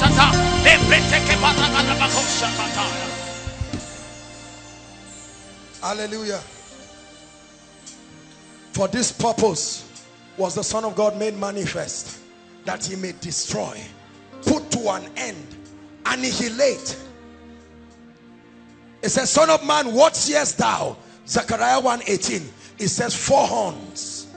These are the horns that have lifted up themselves against Judah, against Israel, and against Jerusalem, so that no man will lift up his head. He said, but I have sent 4 carpenters, and they will terrorize those horns. We have come tonight to terrorize the power of darkness. They must let you go. After 9 plagues, Pharaoh refused to let them go. He said, yet will I send 1 more plague upon Pharaoh and Egypt, and after that he will let you go. Jesus paid the price in full, completely. There is no reason why the devil should tie you down. When he was on the cross, he said it is finished, and we are here to enforce that verdict in the name of Jesus. For those in front here, they represent families. I don't care what kinds of spirits or entities.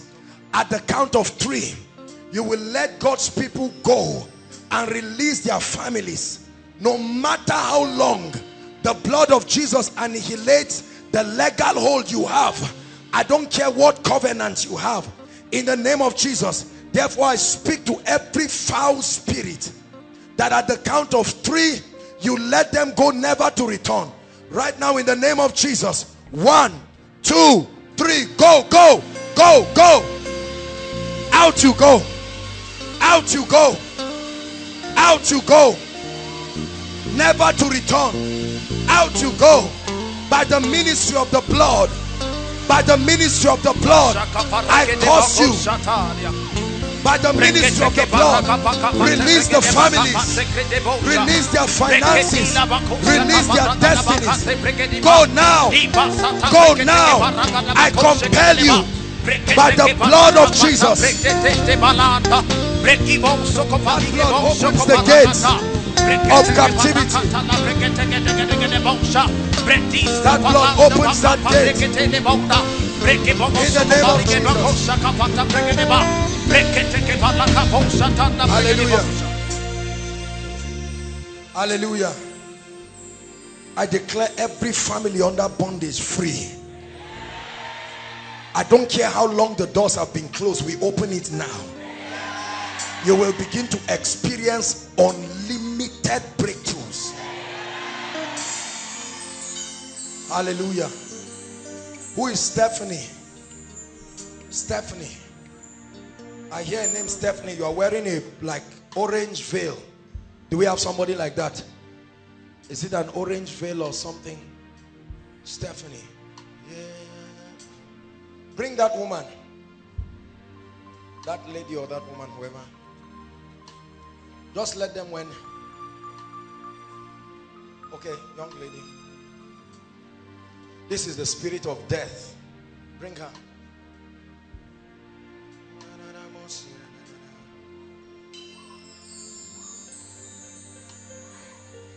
Lay hands on her stomach.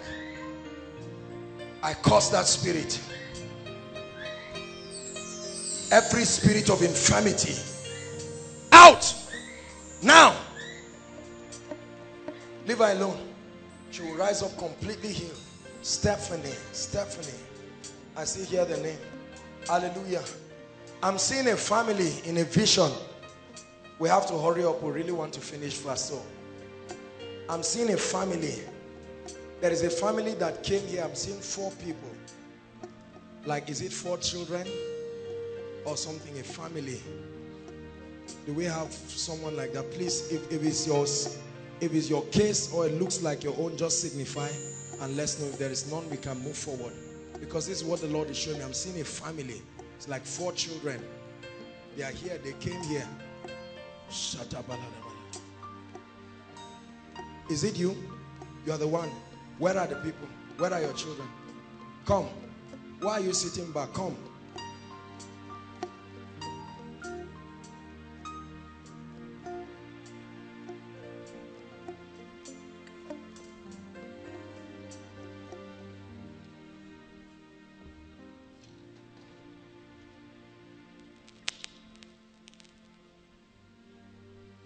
Do you know that there is a call of God upon the family?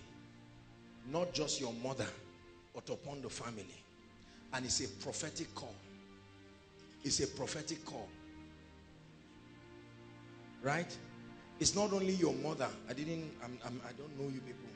But the hand of God is going to come upon you. It's a mighty anointing of the Spirit. It will come upon you. Are you part of the family? Huh? You are related.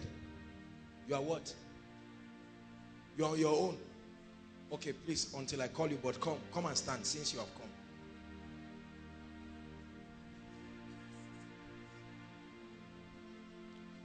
For the Lord is going to bring restoration.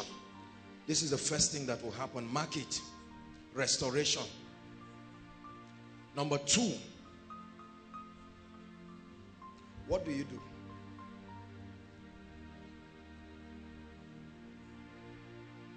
Because the Lord is going to lift you. Why am I seeing a ring in your hand?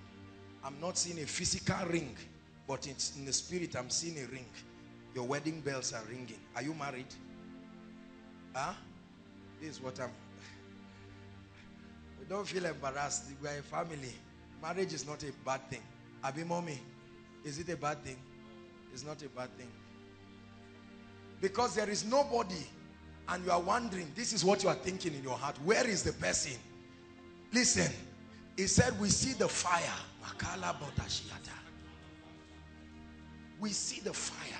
We see the wood. Where is the lamb? And he said, Jehovah Jireh. The same word that comes. Listen, my dear, you don't know me. I'm not a herbalist. Are you getting my point? When the Lord brings a word, it will make it happen. My brother, this year you will hold finances that will make you afraid. Come, what do you do? What do you do? Huh? That's not it at all. This one is just for generosity, just to prepare you. God is going to open a strange opportunity for you. Do you believe what I'm saying? It's a strange opportunity. If you people have ever doubted whether the hand of God is upon your mother, I'm telling you, she's not fake. I'm saying it now because they have been talking about this woman. She sees, and people have been saying she's fake. I'm saying if this woman is fake, she will not enter this place. I guarantee you, except I'm not a man of God. Please, she's not fake. What she needs is an accurate alignment through the word of God, so that her prophetic vistas will be sharpened. She has a lot of prophetic insight, but the word level is very low. So there is dwindling. That stability in the spirit is not there. That's all. This mama is not fake. Because I'm seeing her walking in a prophetic and a healing anointing very powerfully. Come, madam, come. Yes, praise the King. You have taken all the glory. You have taken. Hold hands, both of you. I show you a mystery. Madila katabarata. Jembramato zatali kaparando skolapaya. Mambrono supaya. One will chase 1,000, but 2 will chase 10,000. Confirm your word right now, oh God, as I speak. There is a transference of graces right now happening between both of you. It's a drinking together. It's a heavy anointing that is coming, because you will also step into a strong evangelical and prophetic anointing. Drink of that wine right now in the name of Jesus Christ. Don't be afraid to help her. You won't be with her forever, but the Lord is going to lift you in due season, and you will begin to see in a strange way. May the Lord bless you. May he anoint you in the name of Jesus Christ. I break the embargo of darkness over the family. Come. You're a great lady, but the devil wants to oppress your life. Hold my hands. Just hold my hands. For he is here. Light shines in the darkness. You must release her. Let her go now. I'm seeing an old woman's face, but in the name of Jesus, I declare you step into strange dimensions of grace. I command deliverance to you right now in the name of Jesus. God bless you. It's all right. I bless this family. The Lord changes your story. You will return with dramatic testimonies in Jesus' name. Newi. I'm hearing a name of a place. There's Newi. I know it's an Igbo place, right? There is somebody, I think a lady or a guy or somebody from that place. Newi. Who is that? Please, if it's your case, whether you are outside, just make your way so that you don't waste our time, please. There are so many other people. Come, Mama. She's your mother. What's wrong with her? Is this working? Please help us. She's having a problem with her legs. She's having problem with her legs. knee problems. Her legs. Oh. Her legs. Her waist. Arthritis. You don't know. Yes. You And love she God. doesn't sleep. Yes. Very well. Very well. Huh? Very well. Well enough to marry a man of God. Yes. Because that's your husband. He's a man of God. Thank you, Jesus. I don't know how, madam. See mommy laughing. Mommy, come. What is wrong with her leg, please? Let's not. Well, it has been disturbing her for some time now. Up to 2 years now. I feel a swoon in my waist by my left leg reach ground. I used to feel serious pain. Don't cry. It's okay. Mama, look at me. You came here because you believe in Jesus. Yes. Look at me. Just look at me. Say, Jesus. Jesus. Thank you for healing. Thank you for healing. I receive healing. I receive healing. Pain. Pain. Go. Go. Now. Now. In the name of Jesus. In the name of Jesus. Mama, you believe Jesus? I believe Jesus. Run up here. Come. Just come. Forget about the legs. Come. Go ahead. Do what you couldn't do. Look. Lord. Praise the Lord. I came to this program today. I'm no more feeling the pain. I went to hospital today. Come on, give Jesus. To break every chain. Break every chain. Let's go. Come.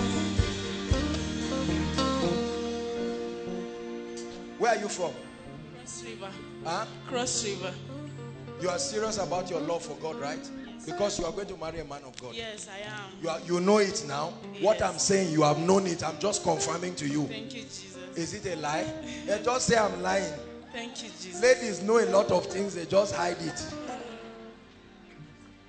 I'm not endorsing your dream and your vision. No, I don't know what you saw. Praise the Lord. Hallelujah. Not only that, truly, the grace and the spirit upon your mother is upon you because your mother is a good woman. Mama, tell me one thing you want God to do in your family. I want my children to serve God.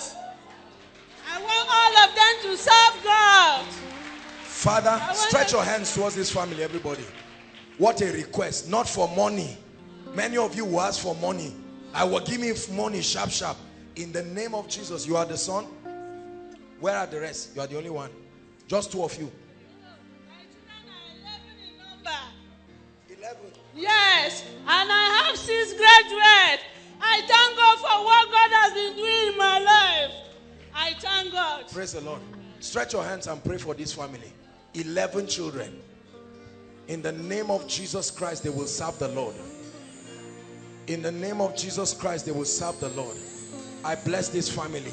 Let doors of prosperity be open. Let doors of advancement be open. In the name of Jesus. God bless you. Celebrate Jesus for Mama's miracle. Rejoice with them and you will have your own testimony. Hallelujah.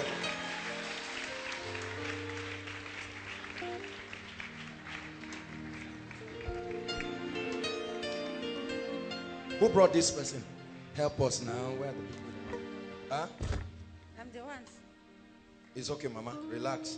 What is the situation? What's the situation? He can't walk. Yes, you have problem in his leg. What happened to him? It's okay. What happened to him? Look at me. How are you? Can you talk? Let me talk. What happened to you? I fell sick last year, October, when they took me to the hospital. So we went for so many examinations. And they say it's cancer. And when they refer me to Shika here. Said you have cancer. Yes, so sir. right now you have cancer. Yes, So they've left you to die. Yes, sir. After of your legs? Yes, sir. I cannot even walk, sir. You can, eh? I can't walk, sir. Since when? Since when did he stop walking? Last month. You believe that the power of God is going to set you free? Yes, sir. My brother, look at me. Jesus is able to heal you. You believe that? You have taken all the praise. You have taken all the glory. You have taken all the... There is a spirit. I curse that spirit right now. I curse that spirit. Right now, you feel fire going through your body. I curse that spirit upon these legs. Father, in the name of Jesus Christ, I release the power of God. I command that spirit, leave him right now. Move your legs. Start moving your legs. Try to move it. In the name of Jesus Christ. Are you feeling the legs? Do you feel the legs? Now I release strength to these legs. Right now, I release strength to these legs. In the name of Jesus, I release strength to these legs. Right now, exercise the legs and let him start moving it. Go ahead.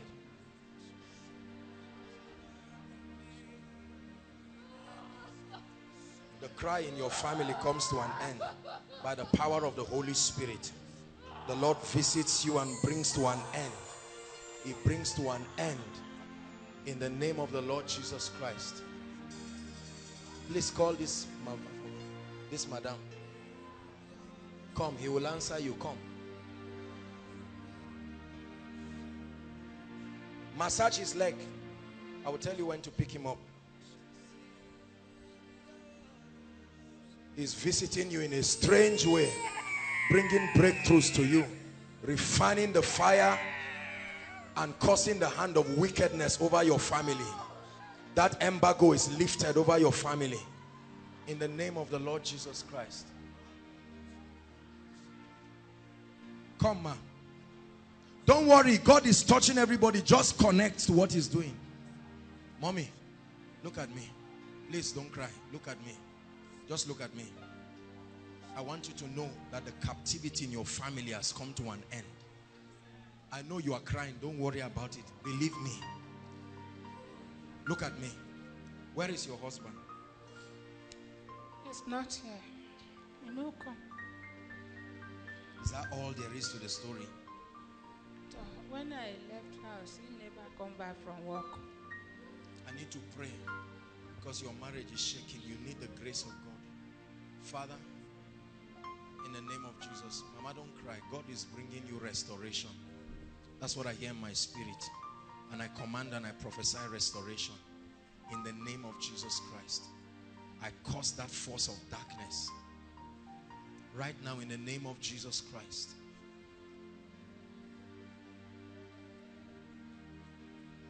I'm looking at an angel walking through this road. This is what I'm looking at, an angel. The Lord wants me to talk to somebody. That person will come under the power of God right now. When that happens, please let me have that person. You have taken all the voices. You have taken all lamentations. You have taken all the praise. You have made them yours. Please bring out.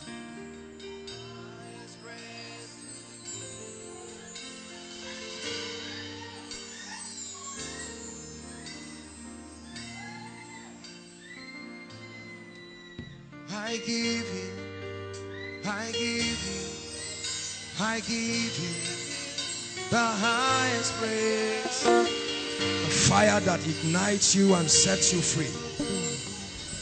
I command in the name of Jesus, that influence of darkness leaves you. In the name of Jesus Christ. Hallelujah.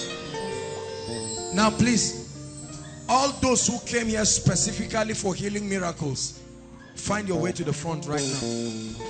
Worship team, give us a powerful session of worship as we pray. Please, don't make it rowdy, inside and outside. Aside from the family that I minister to, if you came with a sick person, please come and line up here quickly. Let's save time. Expect the power of God to touch you. Please. You see what the Lord is doing. And all of us who are standing, if there is a loved one or somebody you know, as you are standing, connect to them. Please, don't lose connection with this service. Some of you can take steps of faith. God is already touching people. Don't lose connection.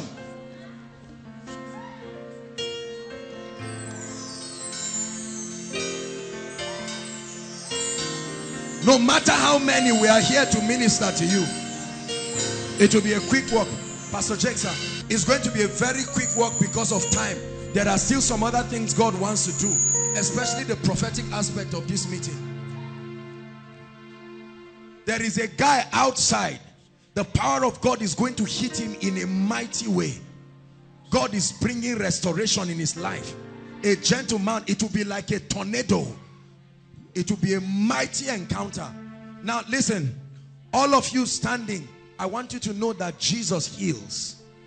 The price for your complete healing has been paid. I know that there are HIV people standing here.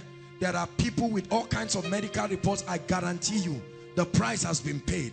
And so as we pray, everyone, I'd like you to connect, because some of you shortly, you will be receiving strong impartations of the healing anointing. So you must focus. Don't be distracted. Don't be distracted. Hallelujah. Elijah said, if you can see me, don't be distracted, please. Hallelujah. Please pass your request. Ushers, let's hurry up, please. Get them to the aisle. Just pass it to the last person. The last person by the side. Please help the ushers inside and outside. It's not a ritual. There is a strange mystery of answered prayers in this place. Please. Begin to pray in tongues as you do that, please. Everywhere. Begin to pray in tongues. All those connecting with us online, it's time for them to connect now so that we can.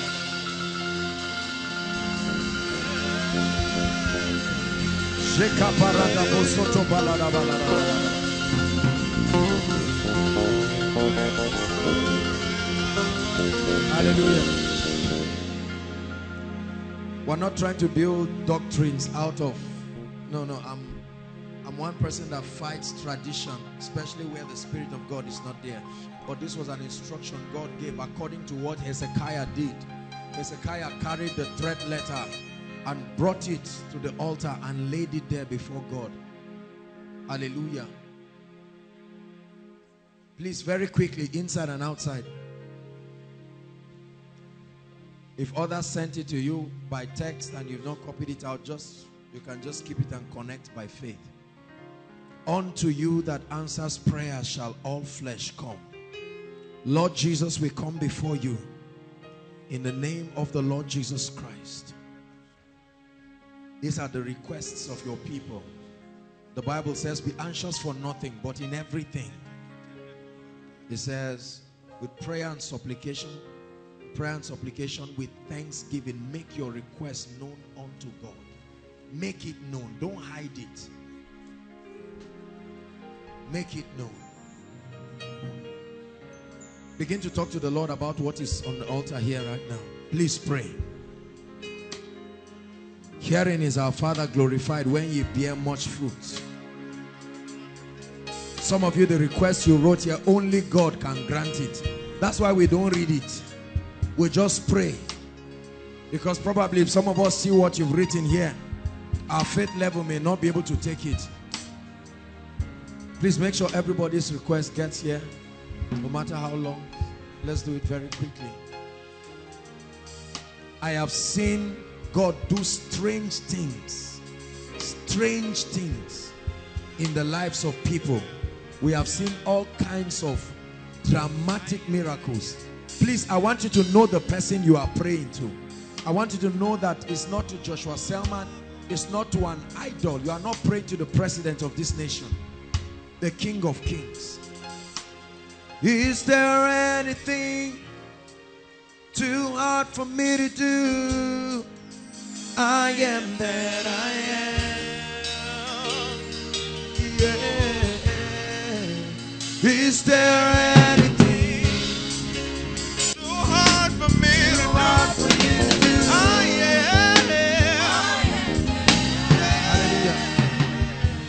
Myself and Pastor Jakes will be praying passionately on this request.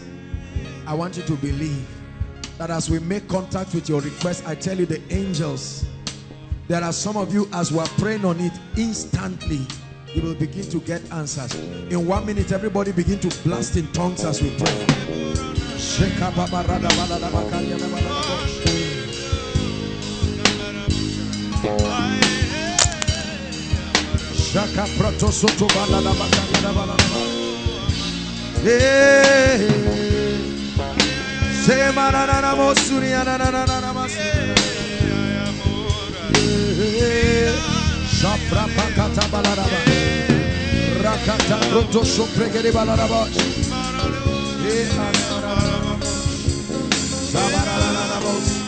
Father, hear the prayers of your people in the name of the Lord Jesus.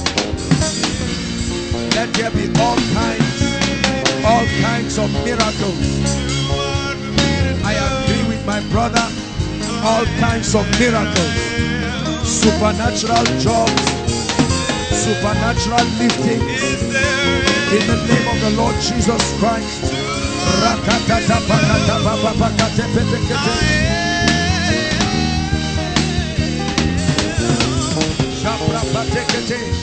Unto you that answered prayer will all flesh come.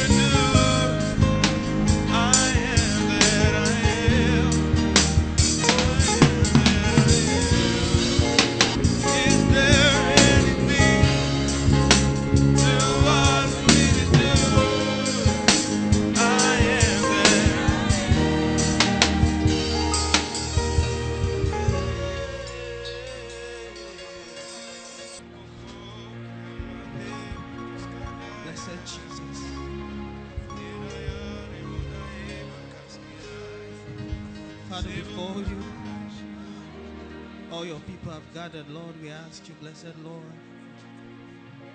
that every cry, every need, Lord, every pain, Lord, let things that look impossible by man, we pray for a change in the name of Jesus. We ask for the hand of God to come mighty, Lord, upon families. Let there be testimonies, Lord, unfolding testimonies. We pray for the hand of God, Lord, to open doors that have been closed. Hitherto, we ask for your mighty miracles, breakthroughs, Lord, the blessings of God that make it rich and added no sorrow.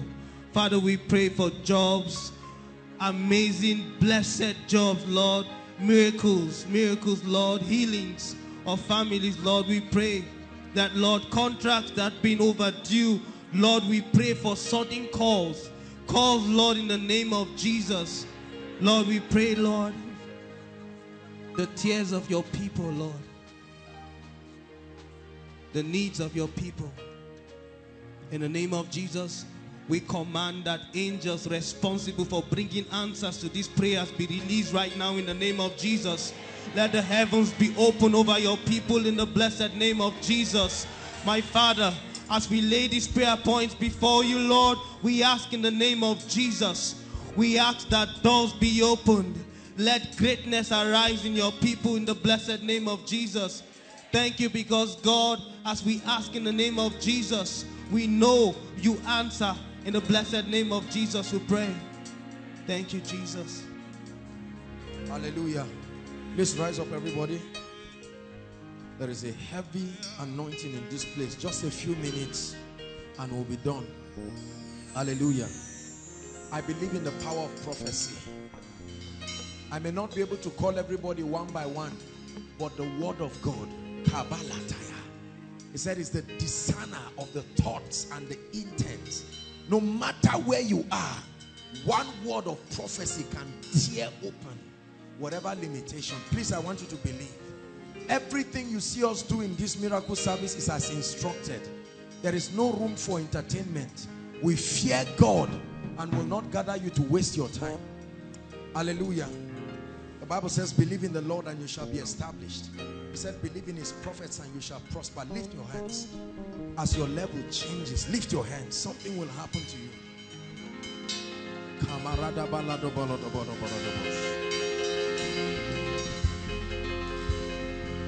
Please, I want you to receive as I pray.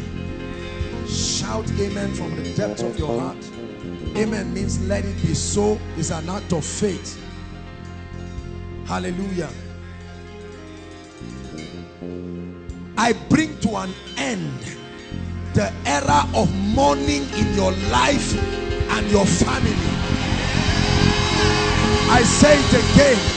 The era of mourning by prophecy. Let mourning end in your life and in your family. Hallelujah. Hear me. Every embargo that has stood on the way to your next level, by the weapon of the prophetic, in the name of the Lord Jesus, I command those limitations broken. Human limitations, demonic limitations, I command them broken now. I command them broken now. Hallelujah. Hallelujah. I declare every dimension you should have entered by now, that you have not entered, by the mystery of restoration.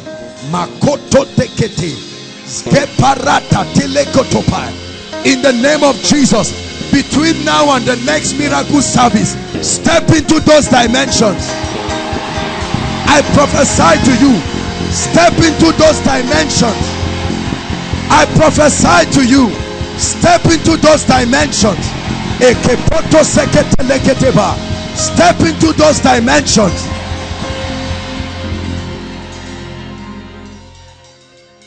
Hallelujah. I pray for every student here. Listen, this proverb will no longer be used in your life. Listen, that proverb that makes God look as if he's not alive in your academics. In the name that is above all names, we send angels to every department of every campus represented here. We send angels to every faculty.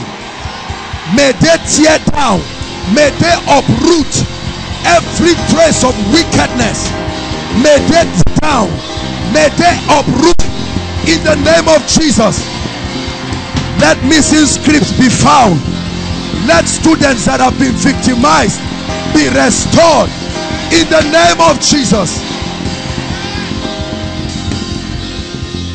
Hallelujah. For God has not given us the spirit of fear.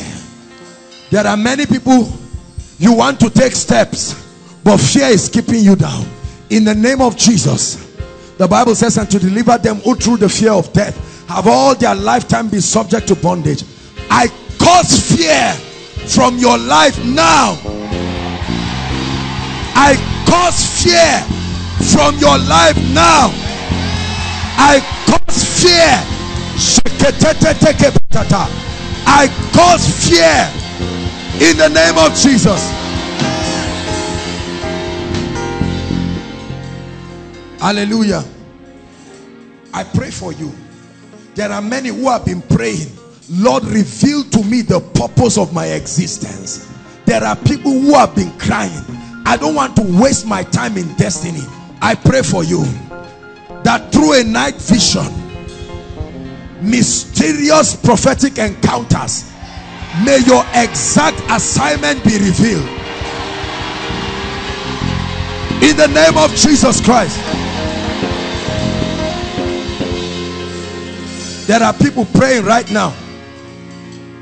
All you have come here for is the direction for the next level. You just came to get direction. I prophesy to you. The Bible says, and ye shall hear a voice from behind saying, this is the way. I command, between now and next week, let there be accurate direction. Accurate direction.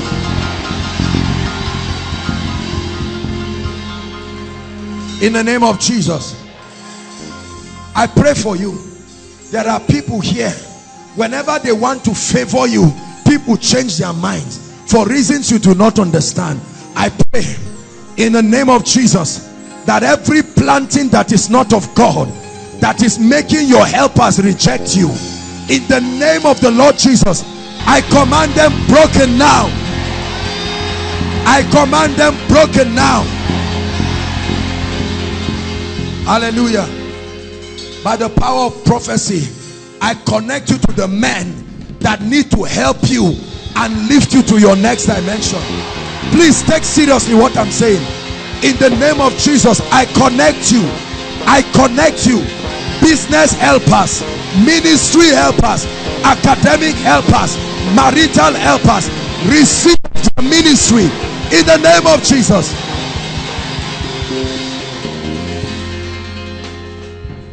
Prophecy is like rain. Your job is to receive it. Once you receive it, it starts acting immediately in your life. Hallelujah. I pray in the name of Jesus Christ over your health. That spirit that keeps bringing recurrent health conditions, the price has been paid. And therefore, by the blood, I break you free from any covenant of infirmity. I break you free from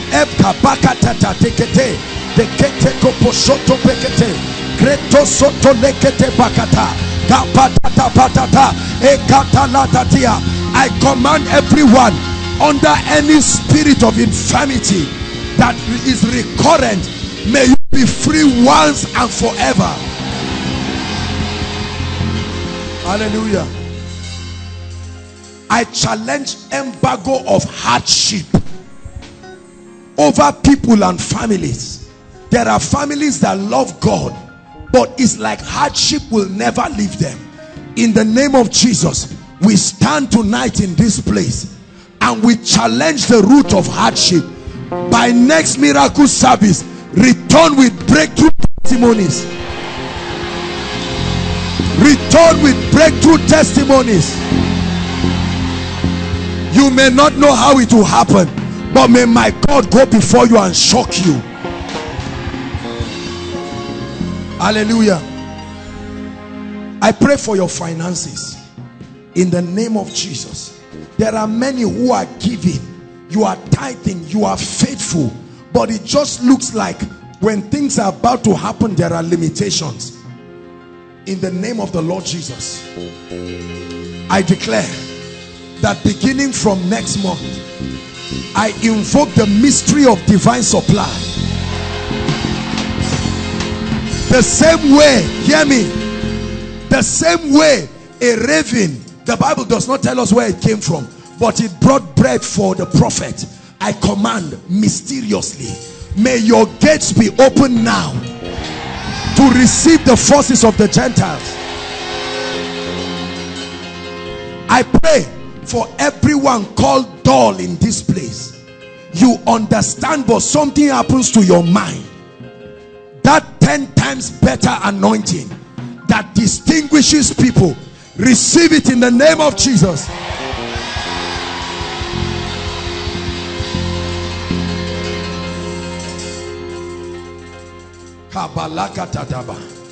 I sense an anointing. One more time, I pray that prayer. Whatever stops you from understanding, the Bible says, and he opened their understanding that they might understand the scriptures. I pray for you. May understanding be granted unto you.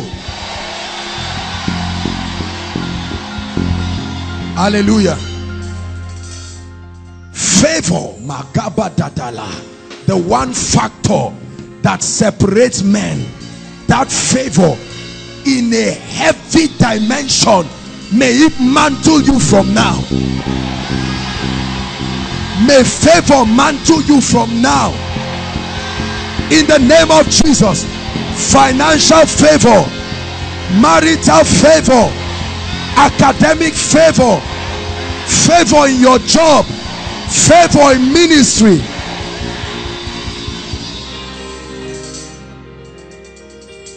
Hallelujah.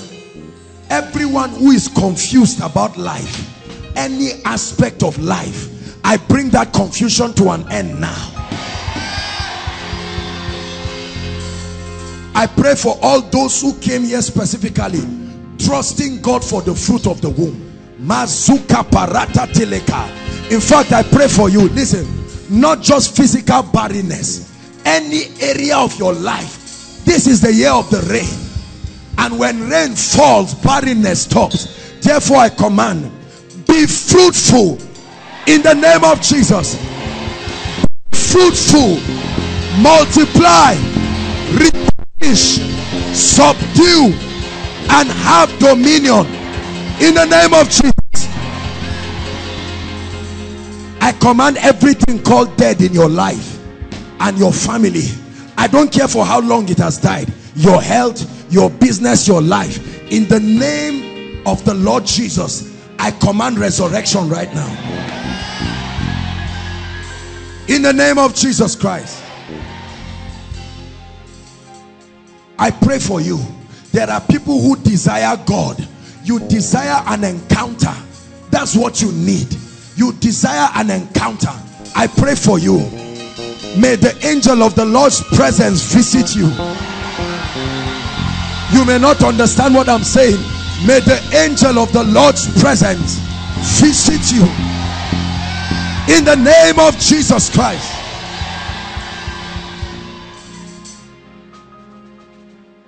I pray for your gift, your ability, your skill, whatever you are using that brings bread. Help her please. I pray for you, the works of your hands, because you are determined to be diligent. You will see the testimonies that will come from this prayer. I put an anointing on your skill. I put an anointing. I put an anointing on your ability. I put an anointing on your gift, on your work, on your skill. May it begin to produce in a supernatural dimension.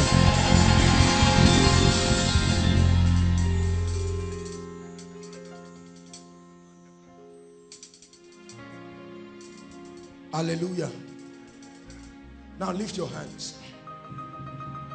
I just want to do an impartation. There are people who have come from different places. Please be sensitive. We're out of time. We'll soon round up. But it's time to receive something. Listen. Listen, I told you there will be many impartations. Hear me. The anointing does not make the difference. The anointing is the difference. Are you hearing what I'm saying? No matter what you are doing, when the grace is not there, you will struggle forever. Please hear me. Especially in ministry. If you are a minister of the gospel in this place, help her please. It's time for you to catch this thing for real.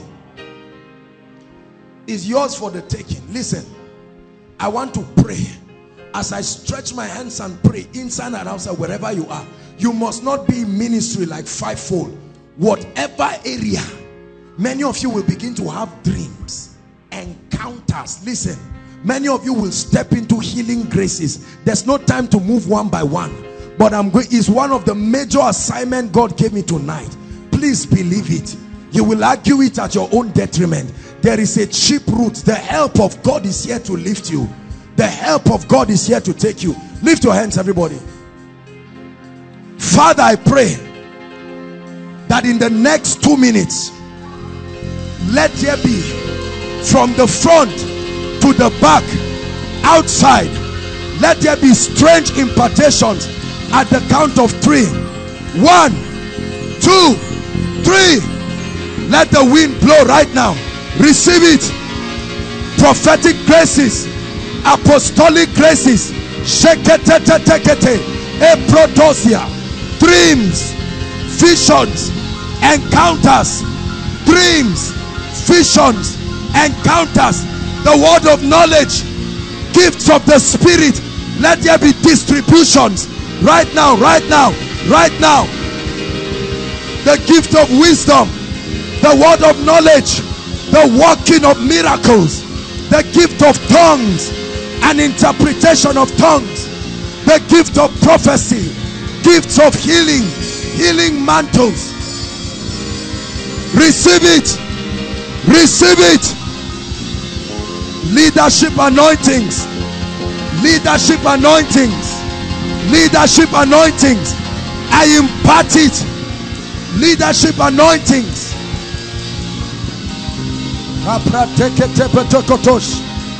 Utterance, utterance, utterance. I release it to you. Utterance in the name of Jesus to communicate the things of the Spirit. Utterance. Receive it. Utterance. I release upon you insight into scriptures, insight into the mysteries of the kingdom. I grant you access by grace to the mysteries of the Spirit, the mysteries of dominion, the mysteries of prosperity, the mysteries of impact. Hallelujah.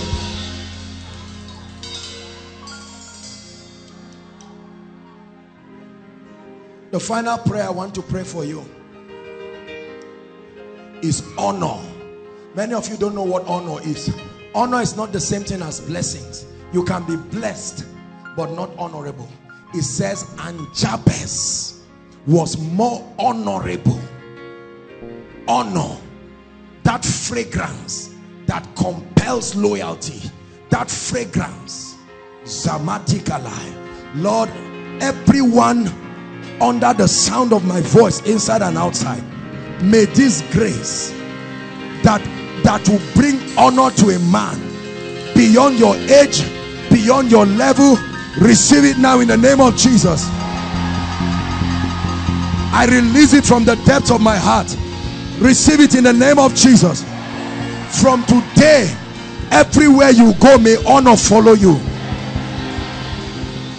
And I declare, these hands that are lifted, like Aaron, like Joshua lifted up the hands of his servant Moses, I command, may those hands never go down.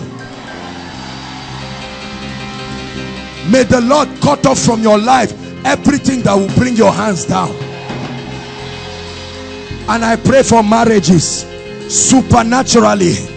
May God connect people supernaturally in the name of Jesus Christ. Hallelujah. As it is happening to you, let it happen to every one of your family members, no matter where they are. I prophesy, as it is happening to you, let it happen to every one of your family members. Hallelujah. Now very quickly, you are here, you've never given your heart to the Lord. Please hear me. Please keep standing, everybody. No moving around. Let's honor them just in 1 minute. You're here inside and outside. You have never made a decision for Jesus Christ, or at one time you have made a decision for Jesus, but you found yourself dwindling. You have seen the hand of God and Jesus is calling you back home. There's nothing to be ashamed of. Don't let any man cajole you. Win the war in your heart today for the sake of your destiny. Wherever you are, please start running from your seat, inside and outside, and come out here. I want to lead you personally to Christ and pray for you. Go ahead. Are there people like that? Go ahead. Don't look at any neighbor. Don't look at anyone. Wherever you are, inside or outside, don't pretend it. Jesus is calling you. Very quickly. Very quickly. Where are those who are giving their lives to Jesus? inside or outside, make your way to the front. Don't be ashamed. Please appreciate them, koinonia, as they come. God bless you. Keep coming. God bless you. Keep coming. No matter how far, rush and make your way, young and old. God bless you. Keep coming. It's time to make it right. Don't play games with destiny. Jesus is calling you. Come and surrender everything, totally and consciously. Totally and consciously. Please make way for them. Don't stop them. Make way for them. Come to Jesus.